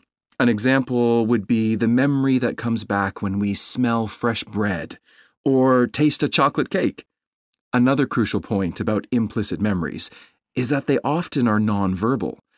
You find it hard to describe them to somebody. By the same token, with explicit memories, you can get people to describe them. And what's more, you could give details about the situation, such as who was there, what the weather was like, and so on. Audio 12.2. But I think you're going to say that it's even more complex. Absolutely. Because explicit memories are further subdivided into episodic and semantic memories. Obviously, episodic relates to episodes that happen to you. So in our experiments, we had the subjects describe their first kiss, or when they met someone famous, or when they had their car stolen. And that was obviously very easy for them. So what's semantic memory? That's the kind of memory for pieces of information. Like, what's the capital of China? Beijing. Right. Or the name of a good plumber to call when you have water coming through your kitchen ceiling. Or the name of your hairdresser when you need to get your hair cut. Well, thanks for that, Dan. It's been unforgettable. Audio 12.3. 1. He complimented Andrea on the presentation she'd made at the conference. 2. She urged us never to believe the advertisements that say that chocolate is good for your memory. 3. He suggested the management should change the plan. 4. He emphasised the need for older people to retain their independence. 5. She insisted on having Japanese green tea for breakfast. 6. He claimed he had been accepted by a top German university when he was 15. Audio 12.4. Imply. Implied. Implication. Proportion. Proportionate. Disproportionate. Substance. Substantial. Substantially. Associate. Associated. Association. Interpret. Interpretation. Interpretative. Reproduce. Reproduction. Reproductive. Fundamental. Fundamentally. Audio 12.5. 1. What makes learning English words so difficult is the pronunciation. 2. Memorizing lists of words I find very unproductive. 3. Can't be bothered with learning words myself. I just listen and then try to use them. 4. I've been learning French for I don't know how long, but I still love learning new words. Audio 12.6.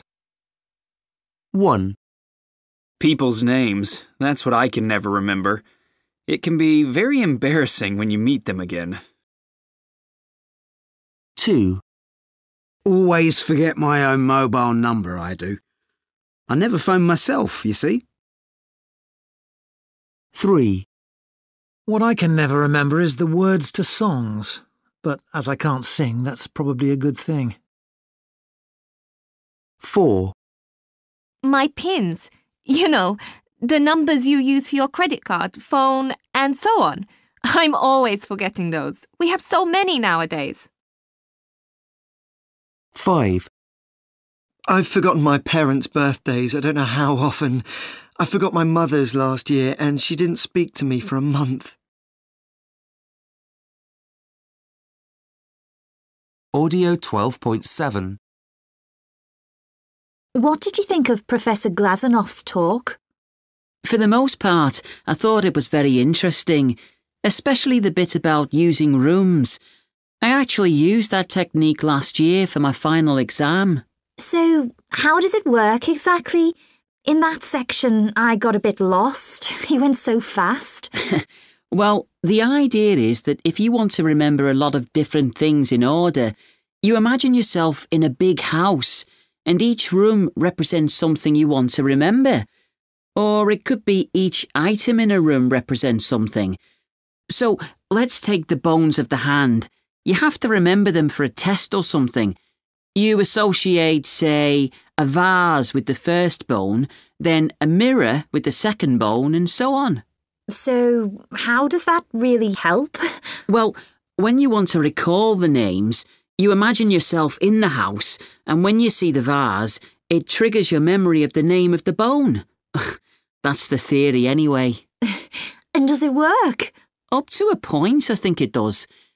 What they don't tell you is how to remember the objects in the room. You have to keep the picture of the room in your head, and if you've got a lot of things to learn, well, it can get a bit complicated. What really interested me was the research about learning words, the stuff that seems to prove that there's not much difference between learning something by heart and repetition and using other methods. Yes, but there was only one source he cited.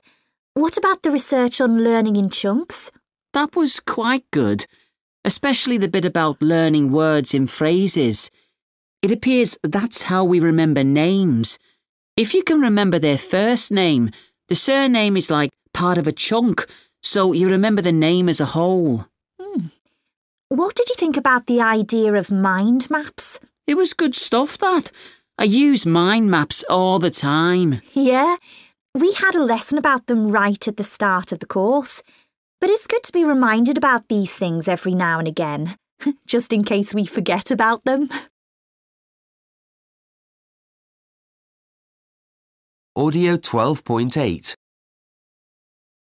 Did you read that intriguing story about the man who went swimming in the sea and then lost his memory? No, what was that? I must have missed it. Sounds rather unlikely. It does, doesn't it? But it was on the Guardian website. Apparently what happened was he was on holiday in Scotland with his wife and grandson. They found this beautiful beach on the Isle of Mull, I think it was, and he and his grandson decided to go swimming. OK, this was in the summer, was it? Yes, I reckon it must have been. But the thing is, Mull is actually quite a long way north. I mean, it looks beautiful and sunny in all the photos, but it's still pretty cold even in the summer. I guess he thought the water would be warmer than it was. Yes, I've been caught out like that in Scotland. The sea always seems to be absolutely freezing, whatever the time of year. So, anyway, the grandson was wearing a wetsuit. Sounds like a sensible lad. Yeah, but the grandfather was only wearing swimming trunks. Because he thought the water would be warm. That's right. In fact, it wasn't anything like as warm as he was expecting. After about 10 minutes, the grandfather comes out of the water and he can't remember where he is or what he's doing there. What made it really weird was that he could recognise his wife and his grandson, and he could do things like dry himself, but all his recent memories were gone. That must have been seriously upsetting. And, oh yes, something I forgot to mention. It was his short-term memory that seemed to be really badly affected. He could only remember new things for 30 seconds, so he kept repeating the same things over and over. He kept asking the same questions. Wouldn't that be utterly appalling? I can't think of many worse things to happen out of the blue like that. So what happened next? Well, his family were really worried, so they decided to take... Audio 12.9. 1A. An awful thing happened to me yesterday. B. I had an awful thing happen to me yesterday. 2A. He had his house painted. B. He had painted his house. 3A. I refuse to let you bring your boyfriend home. B. I won't have you bringing your boyfriend home. 4A. This product is endorsed by several celebrities. B. This product is recommended by several celebrities. 5A. Please have the next applicant come in. B. Please ask the next applicant to come in. 6A. We got the neighbors to cut down the tree. B. We paid the neighbors to cut down the tree.